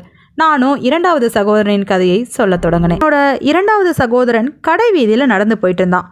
அப்படி போயிட்டு இருக்கிற அவன்கிட்ட ஒரு பாட்டி வந்து உனக்கு அழகிய பெண்ணும் அளவற்ற செல்வமும் வேணுமா அப்படின்னு கேட்குறாங்க. அதற்கு அவன் ஆமாங்கிறான். ஏன்னா அவனுக்கு கொஞ்சம் பேராசை இருந்தது. அதனால் அந்த பாட்டியை பின்தொடர்ந்து ஒரு மாளிகைக்கு போகிறான். அந்த மாளிகைக்குள்ளே என்ன நடந்தாலும் நீ சகிச்சுக்கணும், அப்போ தான் அழகிய பெண்ணும் அளவற்ற செல்வமும் உனக்கு கிடைக்கும் அப்படின்னு சொன்னாங்க. அதற்கு அவன் சரின்னு சொல்லிட்டு அந்த மாளிகைக்குள்ளே போகிறான். அங்கே ஒரு பெண் பழரசத்தை ஒரு கிண்ணத்தில் கொண்டு வந்து கொடுக்குறான். அதை வாங்கி அவன் குடிச்சிட்டு இருக்கும் போதே அவள் ஓங்கி அவன் கன்னத்தில் பலார்னு அறையிறான். இதை பார்த்த உடனே நம்ம வந்த வழியாக திரும்பி போயிடுவோன்னு திரும்புகிறான். ஆனால் அந்த பாட்டி திரும்ப வந்து உனக்கு எல்லாம் வேணும் அப்படின்னா இதை எல்லாம் சகிச்சுக்கிட்டு ஏன்னு கேள்வி கேட்காம பொறுத்துக்கோ அப்படிங்கிறாங்க. அவனும் அதற்காக அதையெல்லாம் பொறுத்துக்கிட்டு திரும்ப வேறொரு அறைக்கு போகிறான். அங்கே அவனுக்கு மீண்டும் பல அடி உதைகள் கிடைக்குது. இதை எல்லாமே சகிச்சுக்கிட்ட அவன் முட்டாளாக ஒரு இடத்துல அமர்ந்திருக்கும்போது ஒரு அழகிய பெண் தன் கைகளில் பல நிறப்பொடிகளை கொண்டு வரா. அது எல்லாமே ஆசையோடு அவன் முகத்தில் பூசுறா. அவன் ஏதோ ஆசையாக பூசுறான்னு அவனும் அமைதியாக பொறுத்துக்கிறான். கொஞ்ச நேரத்திலேயே அவனுடைய ஆடைகளை கிழிக்க தொடங்குறான். அவன் ஆடைகள் அரைகுறையாக மாற்றப்படுது. அதற்கப்புறம் அவனை கம்பை எடுத்துக்கிட்டு துரத்துறான். அவன் அதற்கு பயந்துக்கிட்டு ஓடுறான். அப்படி ஓடி போயிட்டு இருக்கும்போது ஒரு இடத்துல அடைக்கப்பட்ட கதவை திறந்துட்டு வெளியில போறான். அது ஒரு கடை வீதியாக இருக்கு. கடை வீதியில் இருக்கிற எல்லோரும் கோமாளி மாதிரி இருக்கிற அவனை பார்த்து சிரிக்கிறாங்க. கிழிந்த ஆடையோடு முகத்துல பல வண்ண பொடிகள் அப்ப அவன் சுத்திட்டு இருக்கிறத பார்த்த அவங்க அவனை கொண்டு போய் நீதிபதி கிட்ட நிறுத்துறாங்க. இப்படி கடை தெருவுல பிரச்சனைகளை உண்டாக்குன உனக்கு தண்டனை உண்டுன்னு சொல்லி பல சவுக்கடிகளும் பிரம்படிகளும் தந்து ரத்த காயத்தோட அவனை வெளியில அனுப்புறாங்க. அப்பதான் நான் போய் அவனை கூட்டிட்டு வந்து என்னோட வீட்டில் வச்சு பார்த்துக்கிறேன் அப்படின்னு அந்த முடித்திருக்கிறவன் கதையை சொல்லி முடிக்கிறான். அதை கேட்டதும் அரசர் பேராசை பெருநஷ்டம் அப்படிங்கிறது இவனோட கதையில் சரியாக போச்சு, அவனுக்கு சரியான தண்டனை தான் கொடுத்துருக்காங்க அப்படின்னு சொல்லிட்டு 3வது சகோதரனின் கதையை சொல்லு கேட்போம், ரொம்பவே ஆர்வமாக இருக்குது அப்படின்னு சிரித்தபடியே சொல்கிறாரு. 3வது சகோதரன் ஒரு பிறவி குருடன், 2 கண்களுமே தெரியாது. அப்படிப்பட்ட அவன் ஒரு மாளிகையோட கதவை தட்டிக்கிட்டு இருந்தான். ரொம்ப நேரமாக யாருன்னு உள்ளேருந்து குரல் வந்தும் இவன் பதிலே பேசாமல் தட்டிக்கிட்டே இருந்தான். அதற்கப்புறம் அந்த கதவை திறந்துக்கிட்டு வந்த ஒரு மனிதர்கிட்ட நான் இங்கே பிச்சை கேட்பதற்காக வந்திருக்கேன்னு சொன்னான். அப்போ அந்த ஆள் அவனை உள்ளே கூட்டிக்கிட்டு போய் மாடிப்படிகளெல்லாம் ஏற்றி திரும்பவும் இறக்கி வெளியில் கொண்டு வந்து விட்டுட்டு என்கிட்ட பணம் இல்லை நீ போ அப்படின்னு அனுப்புகிறாரு. அப்போ என்னோட சகோதரன் அந்த ஆள்கிட்ட இதை நீங்கள் முதல்லையே சொல்லியிருக்கலாமே, என்னை எதற்காக மாடிப்படிகளெல்லாம் ஏற்றி இறக்குனீங்க அப்படின்னு கேட்க, நானும் முன்னிருந்து யாருன்னு கேட்கும்போது வெளியில் நான் தான் நிற்கிறேன்னு நீ சொல்லியிருக்கலாமே அப்படின்னு சொல்லி வாதாடினான். அதனால் ரொம்பவே ஏமாற்றம் அடைஞ்ச என்னோட சகோதரன் வீட்டுக்கே திரும்பலான்னு திரும்பும்போது தான் அவன் கூட மேலும் 2 குருடர்கள் இருக்கிறத பார்த்த அந்த மனிதன் எல்லோரும் சேர்ந்து என்னோட வீட்டில் திருடலான்னு திட்டம் போட்டிங்களா அப்படின்னு சொல்லிட்டு வேகமாக என் சகோதரனை தள்ளுனான். அவன் கீழே விழுந்து அடிபட்டுட்டான். அடிபட்ட அவன் சுற்றி யார் இருக்காங்கன்னு கூட பார்க்கல. அந்த மற்ற 2 குருடர்கள்கிட்ட நான் வீட்டுக்கு போய் பணம் எடுத்துக்கிட்டு நம்ம வைத்தியம் பண்ணிக்கலாம் அப்படின்னு நகர ஆரம்பிக்கிறான். இதையெல்லாம் அந்த மனிதன் வெளியில் நின்று கேட்டுக்கிட்டே இருந்தான். குருடர்களாக இருக்காங்க, பிச்சைக்காரர்களாகவும் இருக்காங்க, இவங்க கிட்ட எப்படி பணம் இருக்கும்? இவங்களை நம்ம சோதனை பண்ணியே ஆகணும்னு அந்த 3 குருடர்களையும் பின்தொடர்ந்து வந்தான் அந்த மனிதன். அப்படி வந்தவன் அவங்க வீட்டுக்கு போன உடனே வீட்டில் ஒரு மூலையில் போய் மறைஞ்சுக்கிட்டான். என்னுடைய சகோதரனும் அந்த மற்ற 2 குருடர்களும் வீட்டின் நடுவில் தோண்ட ஆரம்பிக்கிறாங்க. அந்த தோண்டிய இடத்துல 10,000 வெள்ளி காசுகளை வெளியில் எடுக்கிறாங்க. இதை பார்த்து அந்த மனிதன் ஆச்சரியப்பட்டு போகிறான். அந்த நேரத்தில் ஒரு கொசு அவன் மூக்கில் போகவும் அச்சுன்னு தும்மிடுறான். அதற்கப்புறம் அந்த சத்தம் கேட்டு மற்ற 3 பேரும் உஷாராயிடுறாங்க. யாரோ நம்ம வீட்டுக்குள்ளே ஒரு ஆள் இருக்கான்னு தெரிஞ்சு திருடன் திருடன்னு கத்துறாங்க. உடனே ஊர் மக்கள் எல்லாம் கூடி வந்துடுறாங்க. அப்படி அவங்கெல்லாம் கூடி வந்த உடனே அந்த மறைஞ்சிருந்த ஆள் தன்னையும் குருடன் போல மாறுவேஷம் போட்டு மாற்றிக்கிறான். அதற்கப்புறம் அந்த 3 குருடர்களோட இவனும் சேர்ந்து வெளியில் வரான். இதில் யார் திருடன்னு தெரியாத மக்கள் அவங்க 4 பேரையுமே கொண்டு போய் அரசர்கிட்ட ஒப்படைக்கிறாங்க. அரசர் நீதிபதியை விசாரிக்க சொல்கிறாரு. அப்படி நீதிபதி விசாரிச்சுட்டு இருக்கும்போது அந்த 3 குருடர்களும் நாங்கள் 3 பேரும் குருடர்கள், நாங்கள் அடிபட்டு போயிட்டோம், அதனால் மருத்துவ செலவுக்கு பணம் எடுத்துக்கிட்டு போகலான்னு வீட்டுக்கு வந்தபோது எங்கள் வீட்டில் ஒரு திருடன் ஒளிஞ்சிருந்தான் அப்படின்னு சொல்கிறாங்க. அப்போ அந்த 4வது ஆள் யார் அப்படின்னு கண்டுபிடிக்கிற பொறுப்பு நீதிபதி கிட்ட இருக்கு. நீதிபதி விசாரிச்சுட்டு இருக்கும்போது அந்த மாறு வேடம் போட்ட மனிதன் நீதிபதி கிட்ட பேச ஆரம்பிக்கிறான். நாங்கள் 4 பேருமே வேஷம் போட்டு மக்களை ஏமாற்றி சம்பாரிச்சிருக்கோம். மொத்தம் 10,000 வெள்ளி பணத்தை வீட்டில் பதுக்கி வச்சுருக்கோம். நாங்கள் குருடர்கள்லாம் இல்லை, எங்கள் 4 பேர்த்துக்குமே நல்லா பார்வை தெரியும் அப்படின்னு தன்னோட மாறு வேஷத்தை களைச்சி காட்டுறான். அவனுக்கு கண் நல்லா தெரியறத தெரிஞ்ச நீதிபதி மற்ற 3 பேரையும் ஒத்துக்கொள்ள சொல்கிறாரு. ஆனால் அவங்க 3 பேருமே உண்மையான குருடர்கள். அவங்க இல்லை, நான் சொல்கிறது எல்லாமே உண்மை, எங்களுக்கு கண்ணு தெரியாதுன்னே சாதிக்கிறாங்க. அதை கேட்ட நீதிபதிக்கு பயங்கர கோபம் வருது. இவன் உண்மையை ஒத்துக்கிட்டான், இவங்க 3 பேரும் உண்மையை ஒத்துக்க மாட்டேறாங்களேன்னு அவங்க 3 பேரையுமே பயங்கரமாக அடிக்கிறாரு. கடைசியாக அவங்க வீட்டில் போய் பார்த்தா அந்த மாறு வேடம் போட்ட மனிதன் சொன்ன மாதிரியே 10,000 வெள்ளி காசுகள் இருக்கு. அதில் கொஞ்சத்தை அந்த மாறு வேடம் போட்ட மனிதனுக்கு கொடுத்துட்டு மற்ற 3 பேரையும் சவுக்கால பயங்கரமாக அடித்து தாக்குறாரு. கடைசியாக என்னோட 3வது சகோதரன் பயங்கர காயத்தோடு என்னோட வீட்டுக்கு வந்து சேர்ந்தான். அவனையும் இப்போ நான் தான் வச்சு பார்த்துக்கிறேன் அப்படின்னு 3வது சகோதரனின் கதையை சொல்லி முடிச்சா அந்த முடி திருத்துறவன். இதை கேட்ட அரசர் கொஞ்சம் யோசனை பண்ணி பார்த்தாரு. நாம் எந்த ஒரு விஷயத்தையுமே எல்லோர் முன்னிலையிலும் சொல்லிட்டோம் அப்படின்னா பிரச்சனை நமக்கு தான். அது ரகசியமாக இருக்கும்போது தான் நமக்கு பாதுகாப்பு. பணம் இருக்கிற விஷயமெல்லாம் பொது இடத்துல பேசக்கூடாதுங்கிறது உன்னோட 3வது சகோதரனுக்கு தெரியாமல் போயிருச்சே அப்படின்னு கொஞ்சம் வருத்தமே அடைகிறாரு. அப்போ தான் அந்த 4வது சகோதரனின் கதை என்ன சொல்லு, அதையும் கேட்போம் அப்படிங்கிறாரு. நான் 4வது சகோதரனின் கதையை சொல்ல தொடங்கினேன். என்னோட 4வது சகோதரன் ஒரு இறைச்சி கடை நடத்திட்டு இருந்தான். அப்போ தான் தினமும் ஒரு வயதான மனிதர் வந்து நிறைய இறைச்சிகளை வாங்கிட்டு போவார். அதற்காக அவர் அதற்கு அதிகமான பணத்தையும் கொடுத்தாரு. அந்த நோட்டுகளை எல்லாம் வாங்கி ரொம்பவே பத்திரப்படுத்தினான். மற்றவர்களை காட்டிலும் அந்த வயதான மனிதர் எப்போ வருவாருன்னு தான் காத்து கிடந்தான். ஏன்னா அந்த பொருளுக்கு அதிகமான விலை கொடுத்து வாங்குறாரேன்னு அதற்காக காத்து கிடந்தான். அப்படி இருக்கும்போது தான் ஒரு நாள் அவர் கொடுத்த பணத்தை எல்லாம் எடுத்துக்கொண்டு போய் இறைச்சி வாங்கிட்டு வரலான்னு எடுத்தபோது அது வெறும் காகித அட்டைகளாக இருந்துச்சு. இப்படி ஏமாந்து விட்டமே அப்படின்னு சொல்லிட்டு மறுநாள் அந்த வயதான மனிதருக்காக காத்திருந்தான். அந்த வயதான மனிதரோ மாயக்காரன் போல கொடுக்கும்போது நோட்டாக இருந்துச்சு, இப்போ அட்டைகளாக மாறிடுச்சே, வரட்டும் பேசிக்கிறேன்னு அங்கே காத்திருந்தான். அவர் வந்து இறைச்சி கேட்டபோது அவர் கொடுத்த நோட்டை சோதனை பண்ணி பார்த்தான். அது வெறும் அட்டையாக மாறி இருந்துச்சு. உடனே பக்கத்து கடைக்காரர்களை எல்லாம் துணைக்கு கூப்பிட்டான். அவங்க எல்லாருமே வந்து விசாரிக்கிறதுக்குள்ள அங்கே தொங்கிக்கிட்டு இருந்த ஆட்டிறைச்சி மனித மாமிசமாக மாறிடுச்சு. இந்த மாயக்காரன் செய்த வேலையால் எல்லாமே மாறி போச்சு. இதையெல்லாம் பார்த்த மக்கள் நீ மனித மாமிசத்தை விற்கிறையா அப்படின்னு சொல்லி என் 4வது சகோதரனை போட்டு அடித்து துன்புறுத்த ஆரம்பிச்சாங்க. அப்போது பட்ட அடியில் என்னோட 4வது சகோதரனுடைய இடது கண் போயிருச்சு. அப்படியே அவனை கொண்டு போய் அரசர்கிட்ட ஒப்படைச்சதும் அவரும் கசையடிகள் கொடுத்து அனுப்பி வச்சாரு. இப்போ அவன் என்னோட பாதுகாப்பில் தான் இருக்கிறான்னு சொல்லி முடித்திருத்துபவன் 4வது சகோதரனின் கதையை சொல்லி முடிக்கிறான். இதை கேட்டதும் அரசர் இவன் செஞ்ச தப்புக்கு சரியான தண்டனை தான் கிடைச்சிருக்கு, பொருளுக்கு தகுந்த விலை கொடுத்தாவே போதும் அப்படின்னு நினைக்காம பேராசைப்பட்டு அதிக விலை கொடுத்தாருன்னு அந்த வயதான மனிதருக்காக காத்து கிடந்தான். கடைசி அவராலேயே பல பிரச்சனைகளுக்கும் உள்ளாயிட்டான். இது எல்லோருக்கும் ஒரு பாடம் தான் அப்படின்னு சொல்லிட்டு 5வது சகோதரனின் கதையை கேட்க ஆர்வப்பட்டாரு. நானும் 5வது சகோதரனின் கதையை சொல்ல தொடங்கினேன். என்னோட 5வது சகோதரன் பயங்கரமான சோம்பேறி. என்னோட தந்தை வைத்திருந்த பணத்தில் அவனோட பங்கு 100 தினார்கள். அதை எடுத்து கொண்டு போய் கண்ணாடி சாமான்கள் வாங்கி அதை விற்று பிழைக்கலாம்னு அவன் ஒரு தொழில் ஆரம்பித்தான். அந்த கண்ணாடி சாமான்களை ஒரு தட்டில் வச்சு வியாபாரம் பண்ணிகிட்டு இருக்கும்போது தான் ஒரு வீட்டு திண்ணையில் அமர்ந்தான். அப்போது தான் அவன் ஒரு கனவு கண்டான். இந்த சாமான்களை எல்லாம் விற்றா 200 தினார்கள் வரும். இந்த 200 தினார்களை விற்றா 400 தினார்கள் வரும். இப்படியே விற்று விற்று பெரும் பணக்காரனாகி விடலான்னு கனவு கண்டுட்டு இருக்கும்போது அந்த நாட்டோட மந்திரியின் மகளை திருமணம் முடிக்கிற மாதிரியும் கனவு கண்டான். அப்படி மந்திரியின் மகளை திருமணம் முடிச்சா கூட நம்ம சாதாரண ஆள் கிடையாது இல்லையா, அதனால பயங்கரமா பிகு பண்ணணும். அவள் வந்து என் கால்களை பிடிக்கும்போது என் காலால் எட்டி உதைப்பேன் அப்படின்னு சொல்லி நினைச்சு கனவு கண்டுட்டு இருக்கும்போது கால் பக்கத்தில் இருந்த கண்ணாடி சாமான்களை எட்டி உதைச்சிட்டான். அந்த 100 தினார் சாமான்களும் கீழே விழுந்து உடைஞ்சு போச்சு. உழைக்காமல் கனவிலேயே பெரிய மனிதனான என்னுடைய 5வது சகோதரன் இப்படி இருந்த 100 தினார்களையும் தொலைத்ததோடு மேலும் ஒரு பெண்ணால் பல இன்னல்களுக்கு ஆளாகி அடிபட்டு உதைப்பட்டு கடைசியா என் வசம் வந்து இப்போது என்னோட பாதுகாப்பில் தான் இருக்கிறான்னு 5வது சகோதரனின் கதையை சொல்லி முடித்த போது அரசர் விழுந்து விழுந்து சிரிச்சாரு. இப்படி கனவு கண்டு காலால் பொருட்களை யாராவது உதைப்பாங்களா அப்படின்னு சொல்லி தான் அவர் சிரிச்சிட்டு இருந்தாரு. அவனோட முட்டாள்தனத்தை நினைச்சு இனிமேல் இந்த மாதிரி யாருமே இருக்கக்கூடாதுங்கிறதுக்கு இந்த கதை ஒரு உதாரணம் அப்படின்னு சொல்லிட்டு 6வது சகோதரனின் கதையை கேட்குறாரு. நானும் அதை ஆர்வமாக சொல்ல தொடங்கினேன். அரசே, என்னுடைய 6வது சகோதரன் ஒரு பெரிய செல்வந்தர்கிட்ட வேலைக்கு சேர்ந்தான். அவர்கிட்ட வேலை செஞ்சுட்டு இருக்கிற நேரத்தில் அவர் இல்லாத நேரத்தில் அவரோட மனைவி கிட்ட தவறாக நடந்துக்கிட்டான். இதை தெரிஞ்ச அந்த செல்வந்தர் எனக்கே நீ நம்பிக்கை துரோகம் செய்கிறியான்னு சொல்லி அவனுடைய உதடுகளை வெட்டி அந்த நாட்டை விட்டே விரட்டி அடித்தார். இப்படி நம்பிக்கை துரோகம் செஞ்ச காரணத்தினால அவன் அடிபட்டு உதைப்பட்டு கடைசியாக அவனையும் நான் தான் பார்த்துக்கிறேன் அப்படின்னு சொல்லி முடிக்கிறான் இந்த முடி திருத்தரவன். இதை கேட்ட அரசர், உன்னோட 6 சகோதரர்கள்கிட்ட இருந்து நான் நல்ல பாடத்தை கற்றுக்கிட்டேன். சரி, உன்னை இதனால் தப்பிச்சு போக அனுமதிக்கிறேன். இந்த நாட்டை விட்டே ஓடி போயிரு, உனக்கு தண்டனை கிடையாது அப்படின்னு சொல்லி என்னை விட்டார்.